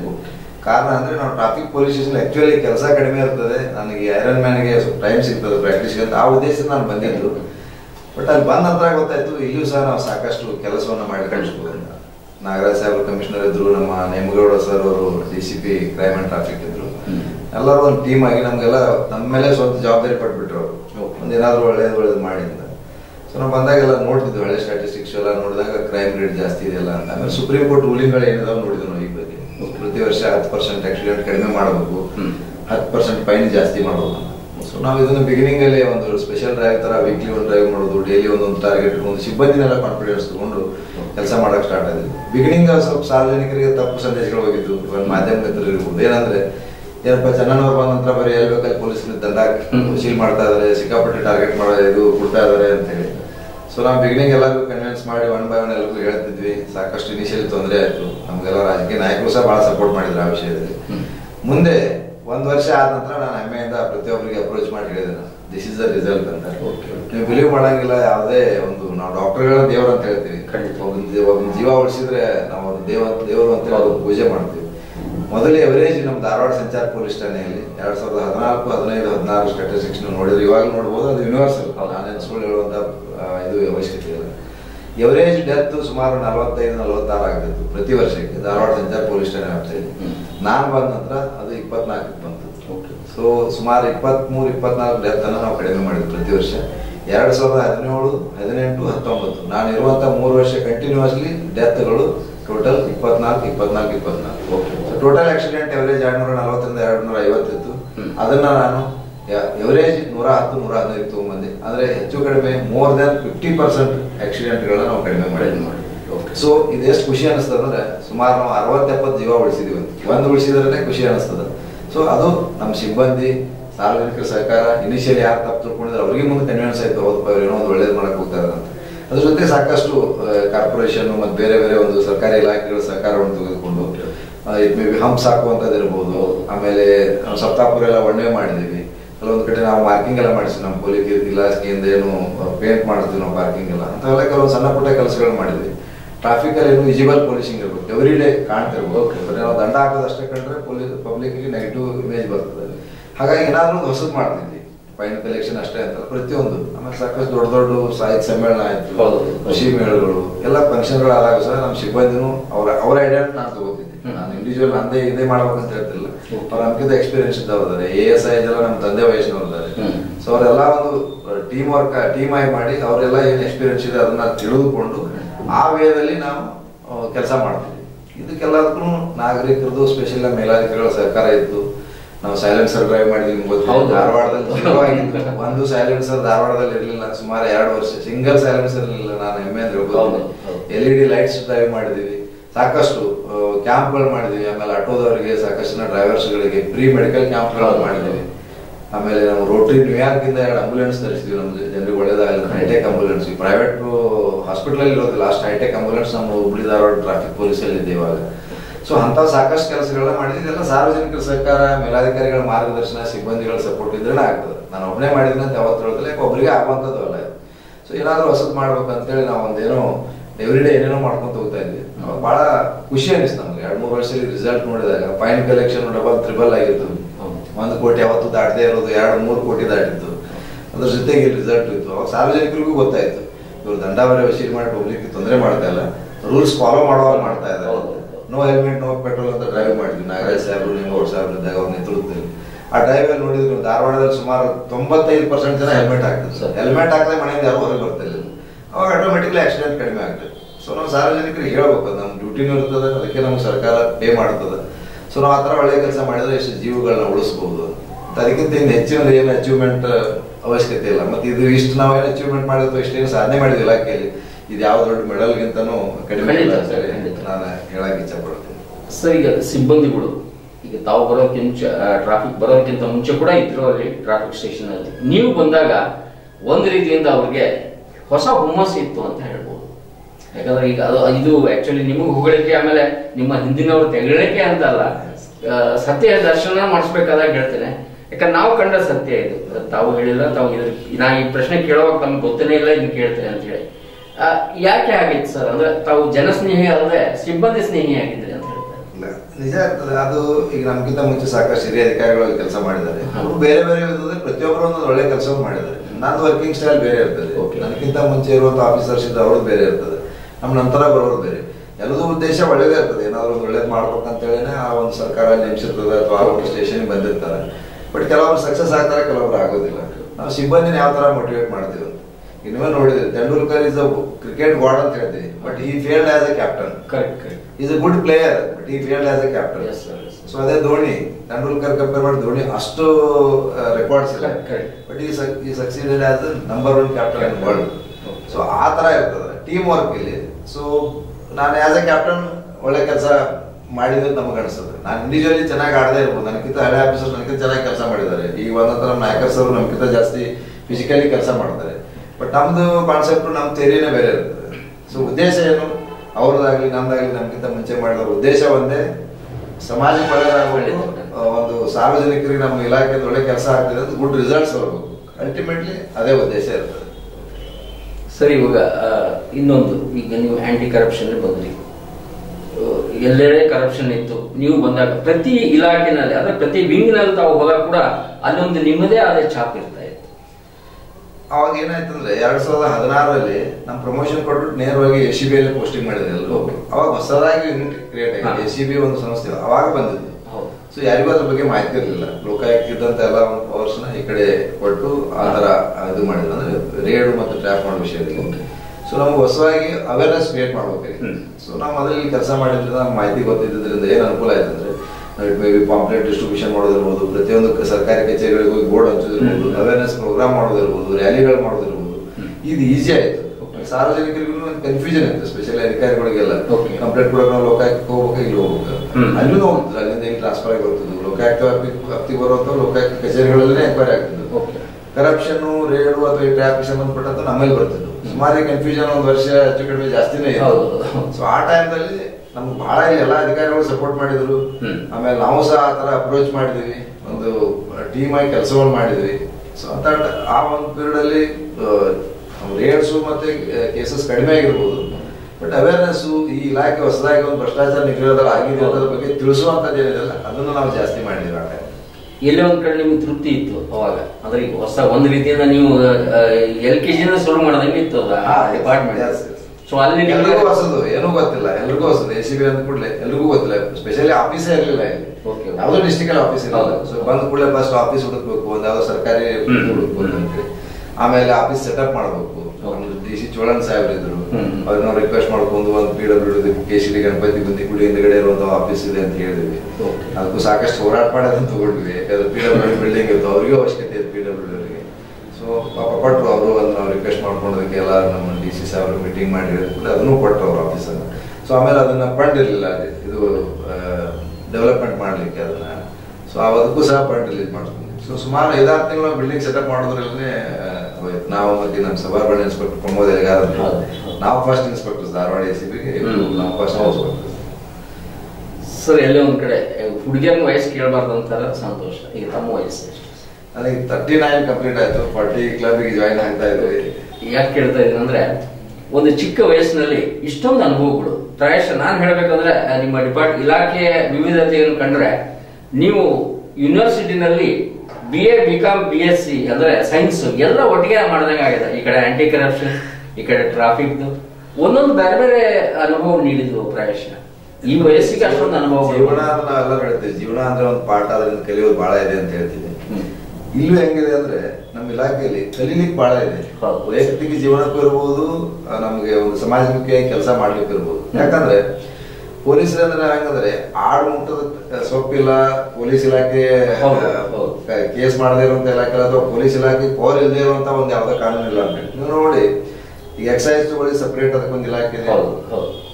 ಬೇರೆ ಈಗ ಫಾರೆಸ್ಟ್ ತಗೊಳ್ಳಿ, ಅದಕ್ಕೊಂದು ಸಪರೇಟ್ ಇಲಾಖೆ ಇದೆ, ಅಲ್ಲಿ ಸಪರೇಟ್ ಸಿಬ್ಬಂದಿ ಇದ್ದಾರೆ. ಈ ತರ ಸಾಕಷ್ಟು ಇಲಾಖೆ. ಅದು ನಮ್ದು ಹೆಂಗಿದೆ ಅಂದ್ರೆ ಎಕ್ಸೈಸ್ ಇಲಾಖೆದು ಸಹ ನಾವು ಎಕ್ಸೈಸ್ ಕೇಸಸ್ ಮಾಡ್ತೀವಿ, ಫಾರೆಸ್ಟ್ ಇಲಾಖೆದು ಸಹ ಫಾರೆಸ್ಟ್ ರಿಲೇಟೆಡ್ ಕೇಸ್ ಮಾಡ್ತೀವಿ. ಎಕ್ಸಾಂಪಲ್ ಹೇಳ್ತಾರೆ. ಹೀಗಾಗಿ ಪೊಲೀಸ್ ಇಲಾಖೆ ನಾವು ಪಾಸಿಟಿವ್ ಆಗಿ ತೊಂದರೆ ಬರ್ತದೆ. ಎವ್ರಿಡೇ ಎಷ್ಟೋ ಟೈಮ್ ನಾವು ನೌಕರಿ ಬಿಟ್ಟು ಹೋಗ್ಬೇಕಪ್ಪ ಅನಿಸ್ತದೆ, ಪರ್ಸನಲ್ ಲೈಫ್ ಇರೋದಿಲ್ಲ, ಫ್ಯಾಮಿಲಿ ಲೈಫ್ ಇರೋದಿಲ್ಲ, ಡಿಸ್ಟರ್ಬ್ ಆಗ್ತಿರ್ತದೆ. ಎಷ್ಟೋ ಟೈಮ್ ಸಮಸ್ಯೆ ಆಗ್ಬೋದು, ನಮ್ಗೆ ಗೊತ್ತಿಲ್ಲದೆ ತಪ್ಪ ಆಗ್ಬೋದು, ಇಲ್ಲ ಇನ್ನೊಬ್ರು ತೊಂದರೆ ಕೊಡ್ಬೋದು ನಮಗೆ. ಸೊ ಇಂಥ ಸಮಯದಲ್ಲಿ ನಾವು ಪಾಸಿಟಿವ್ ಆಗಿ ತಗೊಂಡು, ಹೌದಪ್ಪ ನಾನು ಇವತ್ತು ಒಳ್ಳೆತನ ಆಗಿದ್ದೀನಿ, ನಾನು ಎಷ್ಟು ಅಚೀವ್ಮೆಂಟ್ ಮಾಡಿದ್ದು ನನ್ನ ಕಾಕಿಯಿಂದಾನೇ ಆಗಿದೆ, ನಾನು ಯೂನಿಫಾರ್ಮ್ನಿಂದ ಆಗಿದೆ ಅಂತ ನಾವು ಪಾಸಿಟಿವ್ ಮೈಂಡ್ ಇಟ್ಕೊಂಡು ಹೋದ್ರೆ ಕಲಿಯುವಂಥದ್ದು ಬಹಳ ಇರ್ತದೆ. ನಾವು ಜೀವನವನ್ನು ಪಾಠ ಅಂತ ತಗೋತಿಲ್ಲ. ಅದರಲ್ಲಿ ಪೊಲೀಸ್ ಇಲಾಖೆಯಲ್ಲಿ ವಿಶೇಷವಾಗಿ ನಮ್ಮ ಸಂಬಂಧ ಬರೋದಂತವ್ರೊಂದಿಗೆ ನೊಂದವರು, ತೊಂದರೆ ಒಳಗೋದು, ಪೊಲೀಸ್ ಸ್ಟೇಷನ್ಗೆ ಯಾರು ಸಹ ನಾನು ಬಹಳ ಆರಾಮ. ಸೊ ಅಂತವ್ರು ನಾವು ಅಟೆಂಡ್ ಮಾಡ್ತಿರ್ಬೇಕಾದ್ರೆ ಪ್ರತಿಯೊಬ್ಬರು ನೋವು ಏನಿರ್ತದೆ ಅಂತ ಗೊತ್ತಾಗುತ್ತೆ. ಅಲ್ಲಿ ಎಲ್ಲ ಕೇಸಸ್ ಡಿಫರೆಂಟ್ ಇರ್ತದೆ. ನೀವೊಂದು 100 ಮರ್ಡರ್ ಕೇಸ್ ತಗೊಳ್ಳಿ, ಒಂದಕ್ಕೊಂದು ಸೇಮ್ ಇರೋದಿಲ್ಲ. ನೀವೊಂದು 1000 ಕಳ್ತನದ ಕೇಸ್ಗಳು ಟ್ಯಾಲಿ ಮಾಡಿ, ಒಂದಕ್ಕೊಂದು ಇರೋದಿಲ್ಲ. ಸೊ ಅವುಗಳಿಂದ ನಾವು ಕಲಿಬೇಕು. ಅದ್ರ ಜೊತೆಗೆ ಅಗೇನ್ ನಾವು ಕ್ರಿಮಿನಲ್ಸ್ ಪಾರ್ಟಿಗೆ ಬರ್ತೀವಿ. ಸೊ ನಮ್ಗೆ ಏನೋ ವ್ಯವಹಾರಗಳಾದ್ರೆ ತರೋದು, ಅರೆಸ್ಟ್ ಮಾಡೋದು, ಪ್ರೊಡ್ಯೂಸ್ ಮಾಡೋದು, ರಿಕ್ವೈರ್ ಮಾಡೋದು, ಇದೆಲ್ಲ ಬಂದಾಗ ಕಳ್ಳರು, ಕ್ರಿಮಿನಲ್ಸ್, ರೌಡಿಗಳು, ಆಂಟಿ ಸೋಷಿಯಲ್ ಎಲಿಮೆಂಟ್ಸ್ ಇರ್ತಾರೆ, ಸಾಕಷ್ಟು ಸಮಾಜಕ್ಕೆ ವಿರೋಧವಾದ ಕೆಲಸವನ್ನು ಮಾಡ್ತಾರೆ. ಸೊ ಅಂತವ್ರ ಜೊತೆ ನಾವು ನಮ್ಮ ಒಂದು ಸರ್ವಿಸ್ ಅನ್ನ ನಡೆಸಬೇಕು. ಆ ಸಮಯದಲ್ಲಿ ಕೆಲವೊಂದು ದಿವಸ ಯಾಕೆ ಈ ಫೀಲ್ಡಿಗೆ ಬಂದ್ರು, ನೀವು ಕಳ್ತನ ಯಾಕೆ ಮಾಡಿದ, ನಮ್ಮ ಸಿಸ್ಟಮ್ ಅಲ್ಲಿ ಏನೋ ಪ್ರಾಬ್ಲಮ್ ಇದೆ. ಎಲ್ಲ ಕಳ್ಳರು ಕೆಟ್ಟರು ಇರೋದಿಲ್ಲ, ಅವ್ನಿಗೆ ತಿನ್ಲಿಕ್ಕೆ ಊಟನೇ ಇರೋದಿಲ್ಲ. ಈಗ ಪ್ರಕೃತಿ ನಿಯಮ ಇದೆ, ಏನಂದ್ರೆ ಸರ್ವೈವಲ್ ಆಫ್ ದ ಫಿಟ್ಟೆಸ್ಟ್ ಅಂತ ಹೇಳ್ತಾನೆ ನಾವು. ಯಾವ ಸದೃಢವಾಗಿರ್ತಾನೆ. ಈಗ ಹುಲಿ ಬದುಕ್ಬೇಕಂದ್ರೆ ಅದು ಹುಲಿ ನಾವೆಲ್ಲ ಹೊಲದಲ್ಲಿ ಯಾರು ಕೆಲಸ ಮಾಡಿ ದುಡಿದು ಯಾರು ಮಾಡೋ ಹೇಳಂಗಿಲ್ಲ. ಅದಕ್ಕಿಂತ ಅಶಕ್ತವಾದ ತಿಂದಾನೆ ಅದು ಬದುಕ. ಸೊ ಈಗ ಕಳ್ಳ ಇರ್ಬೋದು, ಅವನಿಗೆ ಮಾಡಿದ ತಪ್ಪು ಕಾನೂನು ಹಿಡಿಯಲ್ಲ, ಎಷ್ಟೋ ಜನ ಕಾನೂನು ಗೊತ್ತಿರೋದಿಲ್ಲ. ಆದ್ರೆ ಅವನಿಗೆ ಆ ಒಂದು ಟೈಮಲ್ಲಿ ಕೆಲವೊಂದು ದಿವಸ ನಾವು ನೋಡಿದೀವಿ, ತಿನ್ಲಿಕ್ಕೆ ಊಟ ಮಾಡ್ಲಿಕ್ಕೆ ದುಡ್ಡು ಇಲ್ದಕ್ಕೆ ಕಳ್ತನ ಮಾಡಿದ್ದಾರೆ. ಅಂತವರಿಗೆ ನಾವು ಒಂದು ಕೌನ್ಸಿಲಿಂಗ್ ಮಾಡಿ, ನಮ್ಮ ಒಂದು ಕಸ್ಟಡಿಯಲ್ಲಿ ಇದ್ದಾಗಿರ್ಬೋದು, ನಾವು ತಿಳುವಳಿಕೆ ಕೇಳಿ ಅಂತವ್ರನ್ನ ಲೈಫ್ ಚೇಂಜ್ ಮಾಡುವಂತ ಪ್ರಯತ್ನ ಮಾಡ್ಬೇಕು. ರೌಡಿ ಶೀಟರ್ಸ್ ಇರ್ತಾರೆ, ಎಷ್ಟೋ ಟೈಮ್ ಅವ್ನು ಗೊತ್ತಿಲ್ಲದೆ ಏನೋ ಒಂದು ಹೆಂಗಿರ್ತಾನೆ, 18-19 ವರ್ಷ ಏನೋ ಒಂದು ಕಾಲೇಜಲ್ಲಿ ಗಲಾಟೆ ಮಾಡ್ಕೊತಾನೆ, ಕಾನೂನು ಪ್ರಕಾರ ರೌಡಿ ಶೀಟ್ ಆಗ್ತದೆ. ಅಂತವ್ರು ನಾವು ಕ್ರಿಮಿನಲ್ ಅಂತಾನೆ ರೆಗ್ಯುಲರ್ ಟ್ರೀಟ್ ಮಾಡ್ಕೊಂತ ಹೋದ್ರೆ ಅವ್ರನ್ನ ದೊಡ್ಡ ರೌಡಿನೇ ಆಗ್ತಾರೆ. ಒಮ್ಮೆ ಜೈಲಿಗೆ ಹೋಗಿ ಬಂದ್ರೆ ಯೂನಿವರ್ಸಿಟಿಗೆ ಹೋಗಿ ಬಂದಂಗೆ. ಸೊ ಅಂತವ್ರನ್ನ ತಿಳುವಳಿಕೆ ಹೇಳ್ಬೇಕು. ಫ್ಯಾಮಿಲಿ ಇದೆ ನಿನಗೆ, ನಾಳೆ ನಿನಗೆ ಕರಿಯರ್ ಮಾಡ್ಕೋಬೇಕು, ನಿಮ್ಮ ತಂದೆ ತಾಯಿ ಇದ್ದಾರೆ ನಿಮ್ಮ ಮೇಲೆ ನಂಬ್ಕೊಂಡು, ಅಣ್ಣ ತಮ್ಮ ಅಕ್ಕ ತಂಗಿ. ಸೊ ಇದೆಲ್ಲ ನೋಡು ಅಂತೇಳಿ ನಾವು ಸ್ವಲ್ಪ ಎಮೋಷನಲ್, ಯಾಕೆ ನಮ್ಮ ಇಂಡಿಯನ್ಸ್ ನಾವು ಎಮೋಷನಲ್ ಸ್ವಲ್ಪ ಜಾಸ್ತಿ ಸೆಂಟಿಮೆಂಟಲ್ ಇರ್ತೀವಿ. ಸೊ ಆ ವೇಯದಲ್ಲಿ ನಾವು ಒಂದು ತಿಳುವಳಿಕೆ ಹೇಳಿದ್ರೆ ಸಾಕಷ್ಟು ಕಳ್ಳರು, ರೌಡಿಗಳು ಚೇಂಜ್ ಆಗ್ತವೆ. ಎಷ್ಟೋ ಜನ ಹಿರಿಯ ಅಧಿಕಾರಿಗಳು ಕೇಳಿದೀನಿ, ಎಷ್ಟೋ ಜನ ರೌಡಿಗಳನ್ನು, ಕಳ್ಳರನ್ನು ಒಳ್ಳೆ ದಾರಿ ತಂದಿದ್ದಾರೆ. ಆ ನಿಟ್ಟಿನಲ್ಲಿ ನಾವು ಪ್ರಯತ್ನ ಮಾಡಿದ್ರೆ, ನಾವು 1000 ಜನ ರೌಡಿಗಳಲ್ಲಿ ಒಂದು 4 ಜನ ಒಂದು ಒಳ್ಳೆ ದಾರಿ ತಂದ್ರೆ ಒಂದು ಖುಷಿ ಅನ್ನಿಸ್ತದ ನಮಗೂ ಸರ್. ಅಂತ ಒಂದು ಪ್ರಯತ್ನವನ್ನು ಮಾಡ್ಬೇಕಂತ ಹೇಳ್ತಾರೆ. ಸರ್, ಈಗ ಆಗ್ಲೇ ಹೇಳ್ತಾ ಇದ್ರೆ ತಾವು ಟ್ರಾಫಿಕ್ ನಲ್ಲಿ ಇದ್ದಾಗ ವೈದ್ಯೋ ನಾರಾಯಣ ಹರಿ ಅಂತ ಹೇಳಿ, ಈಗ ನಾ ಹೇಳ್ತೀನಿ ಆರಕ್ಷಕೋ ನಾರಾಯಣ ಹರಿ ಅಂತ ಹೇಳಿ. ಅಂದ್ರೆ ಅವ್ರು ಸೆಕೆಂಡರಿ ಬರ್ತಾರೆ, ನಿಮ್ಮಿಂದ ಆದ್ಮೇಲೆ ಮುಂದುವರೆದ ಭಾಗ ಅನ್ನಂಗೆ ಪಾರ್ಟ್ ಅವ್ರು ಟ್ರೀಟ್ ಮಾಡ್ತಾರೆ. ಇವಾಗ ನಾವು ನೋಡ್ತಾ ಇದ್ರೆ ನೀವು ಒಬ್ಬ ಸೈಕಾಲಜಿಸ್ಟ್, ಅಂದ್ರೆ ಪ್ರತಿ ಕೇಸ್ನಲ್ಲಿ ನಾವು ಈಗ ತಮಗೆ ವೀಕ್ಷಕರಿಂದ ಅತಿಶಯ ಡಾಕ್ಟರ್ ಚನ್ನಣ್ಣವರ್ ಅಂತ ಕರಿತೇನೆ. ಯಾಕಂದ್ರೆ ಒಬ್ಬ ಸೈಕಾಲಜಿಸ್ಟ್ ಅವ್ರಿಗೆ ಈಗ ಹೇಳಿದ್ರು, ಒಂದು ಕಳ್ಳತನ ಮಾಡ್ಬೇಕಂದ್ರೆ ರೂಟ್ ಕಾಸ್ ಯಾಕೆ ಮಾಡಿರ್ಬೋದು, ಅವನು ಹ್ಯಾಬಿಚುವಲ್ ಅಥವಾ ಏನಾದ್ರು ಕಾರಣಾಂತರದಿಂದ ಸಿಚುವೇಶನ್ ವೈಸ್ ಕೆಲವೊಂದಕ್ಕೆ ಕ್ರೈಮ್ ಆಗ್ತವೆ. ಹಾಗೆ ಈ ರೀತಿ ಮಾಡುವಾಗ ನಿಮ್ಮಷ್ಟಕ್ಕೆ ನಿಮಗೆ ನಾವು ಸೈಕಾಲಜಿಸ್ಟ್ ಅನ್ಸಿದ್ಯಾ ಸರ್? ನಾವು ಆಕ್ಚುಲಿ ಇದ್ರಲ್ಲಿ ಏನಿದೆ, ನಮ್ಗೆ ಟ್ರೈನಿಂಗ್ ಅಲ್ಲಿ ಇದೊಂದು ಸಬ್ಜೆಕ್ಟ್ ಇರ್ತದೆ ಸೈಕಾಲಜಿ. ಏನಂದ್ರೆ ಒಂದು ಪ್ರೊಟೆಸ್ಟ್ ನಡೀತಾ ಇದ್ದಾರೆ, ಮಾಬ್ ಮೆಂಟಾಲಿಟಿ ಸ್ಟಡಿ ಮಾಡಬೇಕು. ಕೆಲವೊಂದು ಪ್ರೊಟೆಸ್ಟ್ ಅಲ್ಲಿ 10 ಜನ ಇರ್ತಾರೆ, ಬಹಳ ಅಗ್ರೆಸಿವ್ ಇರ್ತಾರೆ. ನಾವು ಸಡನ್ ನಾನು ಇಲಾಖೆ ಇನ್ಫಾರ್ಮ್ ಲಾಠಿ ಅಂತ ಅವ್ರ ಮೇಲೆ ಅಟ್ಯಾಕ್ ಮಾಡೋದು. ರೈತರು ಇರ್ತಾರೆ, ರೈತರನ್ನು ನಾವು ಸೂಕ್ಷ್ಮವಾಗಿ ಹ್ಯಾಂಡಲ್ ಮಾಡೋದು. ಕೆಲವೊಂದು ಕ್ರೌಡ್ ಇರ್ತದೆ, ಒಂದು 1000 ಜನ ಇರ್ತಾರೆ, ಅವ್ರು ಬಹಳ ಡಿಸಿಪ್ಲಿನ್ ಇರ್ತಾರೆ, ಗಲಾಟೆ ಮಾಡೋದಿಲ್ಲ, ರೂಲ್ಸ್ ಫಾಲೋ ಮಾಡ್ತಿರ್ತಾರೆ. ಅವ್ರ ಮೆಂಟಾಲಿಟಿ ಬೇರೆ ಇರುತ್ತೆ. ಸೊ ನಮ್ಗೆ ಟ್ರೈನಿಂಗ್ ಅಲ್ಲಿ ಮಾಬ್ ಮೆಂಟಾಲಿಟಿ ಅಂತ ಒಂದು ಟಾಪಿಕ್ ಹೇಳ್ಕೊಡ್ತಾರೆ. ಸೊ ನಾವು ಅಲ್ಲಿ ಇರುವಂತ ವ್ಯಕ್ತಿಗಳ ಮೆಂಟಾಲಿಟಿ ತಿಳ್ಕೊಂಡು ಅದಕ್ಕೆ ತಕ್ಕಂಗೆ ನಾವು ರಿಯಾಕ್ಟ್ ಮಾಡಬೇಕು. ನಾನು ಚನ್ನಣ್ಣವ್ರ ನಾನು ಯಾವತ್ತೂ ನನ್ನ ಬಿಹೇವಿಯರ್ ಒಂದೇ ತರ ಅಂತಿಲ್ಲ. ಕೃಷ್ಣಮೂರ್ತಿ ಅವ್ರ ಜೊತೆ ಯಾವ ತರ ಇರ್ತೀನಿ ಅದು ಇನ್ನೊಬ್ಬರ ಜೊತೆ ಇರ್ಲಿಕ್ಕೆ ಬರೋದಿಲ್ಲ. ನಿಮ್ದು ಏನಿದೆ, ನಿಮ್ದು ಸೂಕ್ಷ್ಮತೆ ಏನಿದೆ, ನಿಮ್ ಫಿಟ್ನೆಸ್ ಅಥವಾ ನಿಮ್ ಪ್ಲಸ್ ಪಾಯಿಂಟ್ ಸ್ಟ್ರೆಂತ್ ಏನಿದೆ, ಇದನ್ನ ತಿಳ್ಕೊಂಡು ನಾವು ಅವಾಗ ಆಕ್ಷನ್ ಮಾಡಬೇಕು. ನಾವು ಎಲ್ಲರ ಜೊತೆ ಒಂದೇ ಬಿಹೇವಿಯರ್ ಮಾಡ್ತೀವಿ ಅಂದ್ರೆ ನಾವು ಸಕ್ಸಸ್ಫುಲ್ ಪೊಲೀಸ್ ಆಫೀಸರ್ ಆಗೋಕೆ ಆಗೋದಿಲ್ಲ. ಸೊ ಹಾಗಾಗಿ ಸೈಕಾಲಜಿಯನ್ನು ನಾವು ತಿಳ್ಕೋಬೇಕು. ಅವ್ರ ಮೈಂಡ್ ಅಲ್ಲಿ ಯಾವ ತರ ಇದೆ, ನಾವು ಒಂದೇನೋ ಆಕ್ಷನ್ ಮಾಡ್ಬೇಕು ಅಂತ ಸ್ವಲ್ಪ ರಪ್ಪಾಗಿ ಮಾತಾಡ್ತಿರ್ತೀವಿ, ಅವ್ನು ನಮ್ಗಿಂತ ಹೆಚ್ಚು ರಪ್ಪಾಗಿ ಮಾತಾಡ್ತಾನೆ, ಸಿಟ್ಟಲ್ಲಿ ಇರ್ತಾನೆ. ಯಾವ್ದೋ ಒಂದು ಡೆತ್ ಆಗಿರ್ತದೆ, ಅದಕ್ಕೆ ಕೆನ ಇಟ್ಕೊಂಡು ಸ್ಟ್ರೈಕ್ ಮಾಡ್ತಿರ್ತಾರೆ, ಡೆಡ್ ಬಾಡಿ ಇಟ್ಕೊಂಡು. ಅಂತ ಟೈಮಲ್ಲಿ ನಾವು ಅವ್ರ ಮೇಲೆ ಪೊಲೀಸ್ ಅಂತ ಅಧಿಕಾರ ಚಲಾಯಿಸಕ್ಕೆ ಹೋದ್ರೆ ಆ ಸೆಂಟಿಮೆಂಟ್ ಜಾಸ್ತಿ ಆಗಿ ನಮ್ಮ ಮೇಲೆ ತಿರುಗಿ ಬೀಳ್ತಿರ್ತಾರೆ. ಸೊ ಅವಾಗ ಸಾರ್ವಜನಿಕರಿಂದ ಅವರಿಗೆ ಸಪೋರ್ಟ್ ಸಿಗ್ತದೆ ಹೊರತಾಗಿ ಪೊಲೀಸನ್ನೆಲ್ಲರೂ ಬ್ಲೇಮ್ ಮಾಡಿದ್ರೆ, ಆ ಟೈಮಲ್ಲಿ ನಾವು ಆ ಗ್ರೂಪ್ ಅಲ್ಲಿ ಇರುವಂತ ಲೀಡರ್ಸ್ ತಿಳ್ಕೊಂಡು ಅವ್ರ ಸೈಕಾಲಜಿ ಏನಿದೆ, ಈ ಮಾಬ್ ಮೆಂಟಾಲಿಟಿ ಏನಿದೆ ತಿಳ್ಕೊಂಡು ಅದರಿಂದ ನಮಗೆ ಬೇಕಾದಂತ ಪಿಕ್ ಮಾಡಿ ಅವ್ರ ಥ್ರೂ ಈ ತರ ಇದೆ ಕನ್ವಿನ್ಸ್ ಮಾಡಿ ಅವಾಗ ಶಾಂತತೆಯಿಂದ ಅದನ್ನ ಬಗೆಹರಿಸಬೇಕು. ಯಾವತ್ತು ಬರೀ ಕೇಸ್ ಮಾಡ್ತೀವಿ, ಅರೆಸ್ಟ್ ಮಾಡ್ತೀವಿ ಅಂದ್ರೆ ಎಲ್ಲ ಸಮಸ್ಯೆಗೆ ಪರಿಹಾರ ಇರೋದಿಲ್ಲ. ಪ್ರತಿಯೊಂದು ಸಮಸ್ಯೆ ಅದರದೇ ಆದ ಒಂದು ಅದಕ್ಕೆ ಸೊಲ್ಯೂಷನ್ ಇರ್ತದೆ, ಆ ಪ್ರಕಾರ ಹೋಗ್ಬೇಕು. ಇಲ್ಲಿ ಒಂದ್ ಕಡೆ ಸರ್, ಈಗ ಟ್ರೈನಿಂಗ್ ಮುಗಿಸಿ ತಾವು ನಿಮ್ಮ ಇಲಾಖೆಗೆ ಸೇರ್ಕೊಳ್ತೀರಿ. ಆ ಟ್ರೈನಿಂಗ್ ಅಂದ್ರೆ ಸಿಚುವೇಶನ್ ಅನ್ನ ಟ್ರೈನಿಂಗ್ ನಲ್ಲಿ ಬಟ್ಟಿ ಇಡಸಕ್ ಆಗಲ್ಲ. ಅಂದ್ರೆ ಒಂದು ಫ್ರೇಮ್ ವರ್ಕ್ ಮಾಡಿ ನೀವು ಇದರಲ್ಲಿ ಮಾಡಿ ಅಂತ ಹೇಳಿ. ಆಫ್ಟರ್ ಆಲ್ ಎಕ್ಸ್ಪೀರಿಯನ್ಸ್ ನಿಮ್ಗೆ ಟ್ರೈನಿಂಗ್ ಇಂತ ದೊಡ್ಡದು ಅಂತ ಹೇಳ್ತಾರೆ. ಎಕ್ಸ್ಪೀರಿಯನ್ಸ್ ದೊಡ್ಡದು. ಟ್ರೈನಿಂಗ್ ಮೀರಿ ಕೆಲವೊಂದು ಸಮಸ್ಯೆಗಳು ಬಂದಿರ್ತವೆ. ಟ್ರೈನಿಂಗ್ ಮುಗಿಸಿ ನಾವು ಬಂದ ಕೂಡಲೇ ಪ್ರಾಕ್ಟಿಕಲ್ ಟ್ರೈನಿಂಗ್ ಅಲ್ಲಿ ಸುಮಾರು 90% ಡಿಫರೆನ್ಸ್ ಅಂತ ಹೇಳ್ಬೋದು. ಯಾಕಂದ್ರೆ ಟ್ರೈನಿಂಗ್ ಅಲ್ಲಿ ನಮ್ಗೆ ಲಾ ಕಲಿಸಿರ್ತಾರೆ. ಮರ್ಡರ್ ಆದ್ರೆ ಯಾವ ಸೆಕ್ಷನ್ ಅಲ್ಲಿ ಕೇಸ್ ಹಾಕ್ಬೇಕು, ಈ ತರ ಒಂದು ಇಸ್ಪೀಟ್ ಆಡ್ತಿದ್ರೆ ಯಾವ ಸೆಕ್ಷನ್ ಅಲ್ಲಿ ಕೇಸ್ ಹಾಕ್ಬೇಕು, ಕಳ್ತನ ಮಾಡಿದ್ರೆ ಯಾವ ಸೆಕ್ಷನ್ ಹಾಕ್ಬೇಕು. ಆ ಸೆಕ್ಷನ್ ಏನು ಥಿಯರಿ ಅಂತ ಹೇಳ್ತಾರ, ಸೈದ್ಧಾಂತಿಕವಾದಂತ ಒಂದು ಮಾರ್ಗ ಇಲ್ಲಿ ಅಪ್ಲೈ ಆಗೋದಿಲ್ಲ. ಆಗ್ಲೇ ಹೇಳಿದ್ನಲ್ಲ, ಮೆಂಟಾಲಿಟಿ ಜನರದ್ದು ಬೇರೆ ಬೇರೆ ಇರುತ್ತೆ. ಆಮೇಲೆ ಯಾವ ಏರಿಯಾದಲ್ಲಿ ಕೆಲಸ ಮಾಡ್ತೀವಿ ಅದು ಕೌಂಟ್ ಆಗ್ತದೆ. ನಮ್ಮ ನಾರ್ತ್ ಕರ್ನಾಟಕದಲ್ಲಿ ನೀವು ಗುಲ್ಬರ್ಗ ಸೈಡ್, ಬೀದರ್ ಸೈಡ್ ಹೋದ್ರೆ ಅಲ್ಲಿ ಜನರ ಮೆಂಟಾಲಿಟಿ ಬೇರೆ, ಹುಬ್ಳಿ ಧಾರವಾಡಕ್ಕೆ ಬಂದ್ರೆ ಇಲ್ಲಿ ಬೇರೆ, ಕೋಸ್ಟಲ್ ಸೈಡ್ ಹೋದ್ರೆ ಬೇರೆ. ಕೋಸ್ಟಲ್ ಸೈಡ್ ಅಂದ್ರೆ ನೀವು ಹೋದಾಗ ಅವರೇ ಕಾನೂನು ಸೆಕ್ಷನ್ ಹೇಳ್ಕೊಂಡು ಬರ್ತಾರೆ, ಸ್ಮಾರ್ಟ್ ಪೀಪಲ್ ಅದು. ಸೊ ಇನ್ನು ಬೆಂಗಳೂರು ಸಿಟಿಯಲ್ಲಿ ಹೋಗುತ್ತೆ, ಮೆಟ್ರೋಪಾಲಿಟನ್ ಸಿಟಿ, ದೊಡ್ಡ ದೊಡ್ಡ ಸಿಟಿಯಲ್ಲಿ ಮೆಂಟಾಲಿಟಿ ಬೇರೆ, ಲ್ಯಾಂಗ್ವೇಜ್ ಇಶ್ಯೂ ಇರ್ತದೆ ಬೆಂಗಳೂರಲ್ಲಿ. ಸೊ ಹಾಗಾಗಿ ನಾವು ಸಿಚುವೇಶನ್ ತಕ್ಕಂಗೆ ಅಡ್ಜಸ್ಟ್ ಆಗಬೇಕು. ಒಂಥರ ನಾವು ಮಲ್ಟಿ ಟ್ಯಾಲೆಂಟೆಡ್ ಪೊಲೀಸ್ ಅಲ್ಲಿ ಸಭಾ ನೋಡಿ ರಾಗ ಮಾಡ್ಬೇಕಂತ ನಾವು ಯಾಕೆ ಮಾಡ್ತಾರೆ. ಅದ್ಭುತವಾಗಿದೆ ಸರ್. ಈಗ ನೀವು ಪ್ರೂವನ್ ಪೊಲೀಸ್ ಅಂತ ಹೇಳ್ತೇನೆ. ಮೇ ಬಿ ನೀವು ಅದನ್ನ ನೀವು ಒಪ್ಕೊಂಡು ಇನ್ನೂ ನಾನು ಕಲಿಕೆ ವಿದ್ಯಾರ್ಥಿ ಅಂತ ಹೇಳ್ಬೋದು. ಅದನ್ನ ನೀವು ತಮ್ಮ ವಿನಮ್ರತೆ. ಹೊಸದಾಗಿ ಟ್ರೈನಿಂಗ್ ತಗೊಂಡು ಬರ್ತಾ ಇರ್ತಾರೆ ಅಂತವ್ರಿಗೆ ಅಂದ್ರೆ ಕಿವಿ ಮಾತುಗಳು ಅಂತ ಹೇಳ್ತಾರೆ. ಈಗ ಸಡನ್ ಆಗಿ ಅವರು ಚನ್ನಣ್ಣವ್ರು ಆಗ್ಬೇಕು ಅಂದ್ರೆ ಒಂದು ಪಯಣ ಬೆಳೆಸಬೇಕು. ಯಾಕಂದ್ರೆ ನಿಮ್ಮ ಅನುಭವಗಳು ಅವ್ರಿಗೆ ಆಗ್ಬೇಕು, ಪ್ರಾಕ್ಟಿಕಲಿ ಅವರು ಮುಂದುವರಿಬೇಕು. ಅಂತವ್ರಿಗೆ ಯಾವ ರೀತಿ sir, apart from practical training ಹೊಸದಾಗಿ ಜಾಯ್ನ್ ಆದವ್ರಿಗೆ ಏನ್ ಕಿವಿ ಮಾತಾಡ್ತಾರೆ? ಹೊಸದಾಗಿ ಜಾಯ್ನ್ ನೋಡಿ, ಈಗ ಹೆಂಗ್ ಕಬ್ಬಿಣ ಕಾಸಿದ ನಂತರನೇ ಒಂದು ಪ್ರಾಪರ್ ಸೇಫ್ಟಿ ಬರ್ತದ ಅಂತ ಬಡಿದು ಅದನ್ನೊಂದು ಸೇಫ್ಟಿ ತರಬೇಕಾದ್ರೆ ಕೆಲಸ ಇದೆ. ಸೊ ಆ ತರ ಫೀಲ್ಡಿಗೆ ಬಂದವರಿಗೆ ಅವರು ಒಳ್ಳೇದನ್ನೇ ಕೆಟ್ಟದನ್ನ ಅನುಭವಿಸ್ಬೇಕು. ಈಗ ನಾನು ಅವ್ರಿಗೆ ಒಂದು ಗೈಡೆನ್ಸ್ ಈ ತರ ಮಾಡಪ್ಪ ಈ ತರ ಅಂತ ಹೇಳಿದ್ರೆ, ನಾನಿರ್ಬೋದು, ನನಗಿಂತ ಒಳ್ಳೊಳ್ಳೆ ಸಕ್ಸಸ್ಫುಲ್ ಆಫೀಸರ್ಸ್ ಇದ್ದಾರೆ, ಇಂಜಿನಿಯರ್ಸ್ ಇದ್ದಾರೆ, ಹೇಳಿದಾಗ ಅವ್ರ ತಲೆಯಲ್ಲಿ ಹೋಗೋದಿಲ್ಲ. ಯಾಕಾಗುತ್ತೆ, ನಮ್ಗೆ ವೈಯಕ್ತಿಕವಾಗಿ ಹಂಗೆ ನಮ್ಗೆ ಯಾರಾದ್ರೂ ಒಂದು ಗೈಡ್ ಮಾಡಿದ್ರೆ ನಮ್ಮ ತಲೆಯಲ್ಲಿ ಬೇರೆನೇ ಇರ್ತದೆ. ಇವ್ರೇನು ಸೀನಿಯರ್ ಅದಾರು ಹೇಳ್ತಾರೆ, ನನಗೆ ಒಂದು ಹುಮ್ಮಸ್ ಇರ್ತದೆ. ಹೊಸದಾಗಿ ಬಂದ ನಾನು ಹಿಂಗ್ ಮಾಡ್ಬೇಕು, ಹಂಗ್ ಮಾಡ್ಬೇಕು, ಏನೋ ಕೆಲವೊಂದು ಒಳ್ಳೇದು ಇರ್ತದೆ, ಕೆಲವೊಂದು ಕೆಟ್ಟದ್ದು ಐಡಿಯಾಸ್ ಇರ್ತದೆ. ಹೊಡಿಬೇಕು, ಹೆಸರು ಮಾಡ್ಬೇಕು, ಇದು ಆಮೇಲೆ ಎಲ್ಲ ತಲೆ ಇರ್ತದೆ, ಎನ್ಕೌಂಟರ್ ಮಾಡ್ಬೇಕು ಅಂತ. ಅದು ಏನ್ ಸಿಚುವೇಶನ್, ಎದಕ್ಕೆ ಎನ್ಕೌಂಟರ್ ಇರ್ತದೆ ಬಹಳ ಜನಕ್ಕೆ ಗೊತ್ತಲ್ಲ ಇನಿಷಿಯಲಿ. ಸೊ ಅವ್ರು ಬಂದಾಗ ಇನಿಷಿಯಲಿ ಅಟ್ಲೀಸ್ಟ್ 1 ವರ್ಷ 2 ವರ್ಷ ಟ್ರೈನಿಂಗ್ ಅಲ್ಲಿ ಅಥವಾ ಪ್ರಾಕ್ಟಿಕಲ್ ಟ್ರೈನಿಂಗ್ ಅಥವಾ ಪ್ರೊಫೆಷನಲ್ ಪೀರಿಯಡ್ ಅಲ್ಲಿ ಚೆನ್ನಾಗಿ ಕೆಲಸ ಅಂದ್ರೆ ಯಾರ್ಯಾರು ಒಳ್ಳೆ ಆಫೀಸರ್ಸ್ ಅವ್ರ ಜೊತೆ ಕಾಂಟ್ಯಾಕ್ಟ್ ಮಾಡಬಹುದು. ಆಮೇಲೆ ಏನ್ ನಡೀತಾ ಇದೆ, may be city, may be district, ಆ ಒಂದು ರೂರಲ್ ಪಾರ್ಟ್ ಇರ್ಬೋದು, ಟೌನ್ ಇರ್ಬೋದು, ದೊಡ್ಡ ಸಿಟಿ ಇರ್ಬೋದು, ಇಲ್ಲಿ ಕ್ರೈಮ್ ಯಾವ ತರ ಆಗ್ತಾ ಇದಾವೆ, ಏನಾಗ್ತಾ ಇದೆ, ಇದಕ್ಕಿಂತ ಹಿಂದೆ ಮಾಡಿದವರು ಅವ್ರ ಪೊಲೀಸ್ ಅವ್ರ ಸ್ಥಾನದಲ್ಲಿ ಅಂದ್ರೆ ಇದಕ್ಕಿಂತ ಮುಂಚೆ ಮಾಡಿದ PSIಗಳು. ಆಮೇಲೆ ಯಾವುದೇ ಸ್ಟೇಷನ್ಗೆ ಹೋಗಿ 4 ಜನ ಒಳ್ಳೆಯವ್ರ ಹೆಸರು ಹೇಳ್ತಾರೆ, ಇಂಥವ್ರು ಒಳ್ಳೆಯವ್ರ ಬೈ ಸ್ಟೇಷನ್ ಇನ್ಸ್ಪೆಕ್ಟರ್ ಇಂಥವ್ರು ಅಂತ ಹೇಳ್ತಾರೆ. ಸೊ ಅವ್ರಿಗೆ ಯಾಕೆ ಒಳ್ಳೆಯವರು ಅಂದ್ರು, ಇವ್ರು ಉಳಿದವ್ರಿಗೆ ಯಾಕೆ ಅಂತ ಇಲ್ಲ, ಅವ್ರು ಏನು ಇಲ್ಲಿ ಮಾಡಿದ್ರು. ಸೊ ಅಂತವೆಲ್ಲ ತಿಳ್ಕೊಂಡು ಹೋದಾಗ ಆಗ್ತದೆ. ನಾವು ಸಾಕಷ್ಟು ನಾವು ಸೀನಿಯರ್ ಆಫೀಸರ್ಸ್ ಬಗ್ಗೆ ಕೇಳ್ತಿದ್ವಿ, ಸಾಕಷ್ಟು ಸಿನಿಮಾದಲ್ಲೂ ನೋಡಿದ್ವಿ ನಾವು. ಸಾಕಷ್ಟು ಇಲ್ಲಿ ಉಳಿದಾಡಕ್ ಹೋದಾಗ ನಾವು ಸಾಕಷ್ಟು ಸೀನಿಯರ್ ಆಫೀಸರ್ಸ್ ಹೆಸರು ಹೇಳ್ತಿದ್ರು. ನಮಗೆ ಡಾಮರ್ ಸರ್ ಅದಾರ, ಇಲ್ಲಿ ನಾವು ಧಾರವಾಡದಲ್ಲಿ ಬೆಮ್ಮಯ್ಯ ಸರ್ ಅಂತ ಅವ್ರ ಹೆಸರು ಕೇಳ್ತಿದ್ವಿ. ಧಾರವಾಡ ಸಿಟಿಗೆ ಬಂದಾಗ ಬಿರಾದರ್ ಸರ್ ಹೆಸರು ಕೇಳ್ತಿದ್ವಿ. ಹುಬ್ಳಿಯಲ್ಲಿ ನಮ್ಮ ಬಸವರಾಜ್ ಅಂಗಡಿ ಸಾಹೇಬ್ರ ಇದ್ರಿ, ಬೆಂಗಳೂರಲ್ಲಿದ್ದಾರೆ. ಸೊ ಇಂಥ ಪ್ರತಾಪಣ್ಣ ಸಾಹೇಬ್ರ ಅತಿ ನಮ್ಗೆ ಗೈಡ್ ಮಾಡ್ತಾರೆ, ಸ್ಪೆಷಲಿ ಕಳ್ತನ ಕೇಸಲ್ಲಿ ಯಾವ ತರ ಟ್ರೀಟ್ ಮಾಡ್ಬೇಕು, ಯಾವ ತರ ಇರ್ಬೇಕಂತ. ಸೊ ಪ್ರತಿಯೊಬ್ಬರಿಂದ ನಾವು ಕಲಿಯೋ ಪ್ರಯತ್ನ ಮಾಡ್ತಿದ್ವಿ. ಯಾಕಂದ್ರೆ ನಾವು ನೋಡಿದ್ವಿ ಪ್ರತಾಪಣ್ಣ ಸಾಹೇಬ್ರೆಲ್ಲ ಬಂದಿರ್ತಾರೆ, ಎಂತ 1000 ಜನ ಆದ್ರೂ ಹೆದರ್ತಿದ್ರು, ಪ್ರೊಟೆಸ್ಟ್ ಮಾಡೋರು, ಕಾನೂನು ವಿರುದ್ಧವಾಗಿ ನಡ್ಕೊಳ್ಳೋಂಥವ್ರು, ಅಂತ ರೌಡೀಸ್ ಇರ್ಲಿ ಅವ್ರ ಹೆಸರು ಕೇಳಿದ್ರೆ ಹೆದರ್ತಿದ್ರು. ಕಾನೂನು ವಿಷಯ ಬಂದಾಗ, ಪೇಪರ್ ವರ್ಕ್ ಬಂದಾಗ ನಮ್ಮ ಅಂಗಡಿ ಸಾಹೇಬ್ರು ಫೇಮಸ್. ಆ ಥರ ಒಬ್ಬರಿಗೊಂದು ಟ್ಯಾಲೆಂಟ್ ಇರ್ತದೆ. ಸೊ ಎಲ್ಲಾದ್ರೂ ನಾವು ಕಲೀಲಿಕ್ಕೆ ಪ್ರಯತ್ನ ಮಾಡ್ಬೋದು. ಸೊ ಈಗ ನೀವು ಆಗ್ಲೇ ಹೇಳಿದಾಗ ಇದು ಪ್ರೊಸೆಸ್ ಕಂಟಿನ್ಯೂ, ಇದು ಸಮುದ್ರ, ಇದು ಎಜುಕೇಶನ್ ಇರ್ಬೋದು, ನೌಕರಿಯಲ್ಲಿ ಎಕ್ಸ್ಪೀರಿಯನ್ಸ್ ಇರ್ಬೋದು, ಎಂದೂ ಮುಗಿಲಾರ್ದಂತ ಕತೆ ಇದು. ಸೊ ಕಂಟಿನ್ಯೂ ಇರ್ತದೆ. ಆಮೇಲೆ ಐ ಆಮ್ ಸ್ಟಿಲ್ ಸ್ಟೂಡೆಂಟ್ ಅಂತ ಹೇಳ್ತೀನಿ. ಸೊ ಎಲ್ಲೊಂದ್ ಕಡೆ FIR ಆದ್ಮೇಲೆ ಆ ಚಾರ್ಜ್ ಶೀಟ್ ಮಾಡುವಾಗ ಕೆಲವು ಸಾಕಷ್ಟು ಕೇಸಸ್ ಹ್ಯಾಂಡಲ್ ಮಾಡಿದಿರ್ತಾವೆ.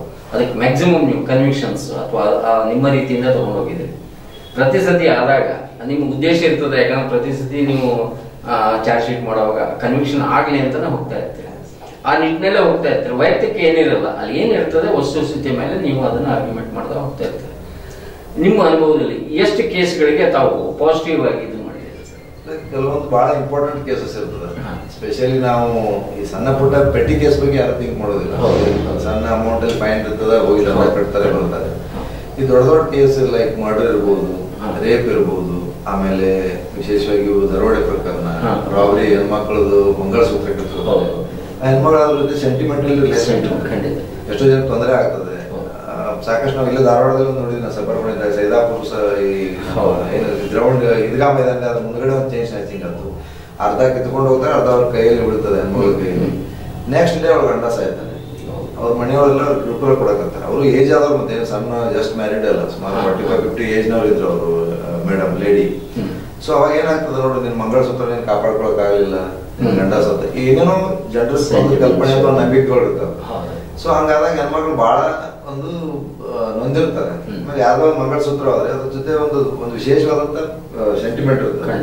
ಸೊ ಅಂತ ಕೇಸ್ಗಳಲ್ಲಿ ನಾವು ವಿಶೇಷವಾದಂತ ಕಾಳಜಿ ವಹಿಸಿ, ಮುತುವರ್ಜಿ ವಹಿಸಿ, ಪ್ರಾಪರ್ ಇನ್ವೆಸ್ಟಿಗೇಷನ್ ಮಾಡಿ, ಯಾವುದೋ ಒಂದು ಲೂಪೋಲ್ಸ್ ಇಲ್ಲದೆ ತರ ಮಾಡಿದ್ರೆ ಸಾಕಷ್ಟು ಕನ್ವಿಕ್ಷನ್ ಆದಂತ ಇದಾವೆ. ನಮ್ಮೂ ಸಾಕಷ್ಟು ಇಂಪಾರ್ಟೆಂಟ್ ಕೇಸಲ್ಲಿ ಕನ್ವಿಕ್ಷನ್ ಆಗಿದಾವೆ, ರಿಕವರಿ ಸಾಕಷ್ಟು ಆಗಿದಾವೆ, ರಿವಾರ್ಡ್ಸ್ ಬಂದಿದೆ ಅದಕ್ಕೆಲ್ಲ. ಸೊ ಖುಷಿ ಅನಿಸ್ತದೆ. ಆಮೇಲೆ ಪ್ರತಿಯೊಬ್ಬ ತನಿಖಾಧಿಕಾರಿ, ಇದು ಒಳ್ಳೆ ತನಿಖಾಧಿಕಾರಿ ಯಾರಿರ್ತಾರೋ ಅವ್ರ ಉದ್ದೇಶ ಅದೇ ಇರ್ತದೆ. ಕೇಸ್ ಚಾರ್ಜ್ ಶೀಟ್ ಹಾಕೋದ್ರೆ ನಮ್ದು ಕೇಸ್ ಮುಗಿಯೋದಿಲ್ಲ, ಅವತ್ತು ಸ್ಟಾರ್ಟ್ ಕೇಸ್ ಕನ್ವಿಕ್ಷನ್ ಆಗ್ಬೇಕಲ್ಲ ಅವತ್ತೇ ಎಂಡ್ ಅಂತ ಹೇಳಿ. ಸೊ ಆ ಒಂದು ನಿಟ್ಟಿನಲ್ಲಿ ಸಾಕಷ್ಟು ತನಿಖೆಯನ್ನು ಮಾಡಿದೀವಿ. ಮುಂದಿನ ದಿವಸಗಳು ಮಾಡ್ಬೇಕು, ಕಲಿಬೇಕು. ಸಾಕಷ್ಟು ತಪ್ಪುಗಳಾಗಿರ್ತವೆ, ನಮ್ಮ ತಪ್ಪುಗಳಿಂದ ಎಷ್ಟೋ ಕೇಸ್ಗಳು ಬಿದ್ದೋಗಿರ್ತವೆ. ಸೊ ಅವುಗಳನ್ನ ಸರಿಪಡಿಸಿಕೊಂಡು ಒಳ್ಳೆಯ ಒಂದು ತನಿಖೆಯನ್ನು ಮಾಡೋದನ್ನು ನಾವು ಕಲಿಬೇಕು ಅಂತ ಹೇಳಿ. ಸೊ ಪ್ರತಿದಿನ ನಿಮ್ಗೆ ಅನುಭವ ಪಾಠ ಕಲಿಸ್ತದೆ, ಕಲಿಕೆ ವಿದ್ಯಾರ್ಥಿ ಅಂತಾನೆ ಹೇಳ್ತಾರೆ ಸರ್. ಇವಾಗ ನೀವು ಹೇಳ್ತಾ ಇದ್ರಿ ಚೈನ್ ಸ್ನ್ಯಾಚಿಂಗ್ ಬಗ್ಗೆ. ಪೊಲೀಸರು ಮನುಷ್ಯರೇ, ಸ್ವಲ್ಪ ಎಕ್ಸ್ಟ್ರಾ ಅವ್ರಿಗೆ IQ ಇರ್ತದೆ ಅಂತ ಹೇಳ್ತಾರೆ.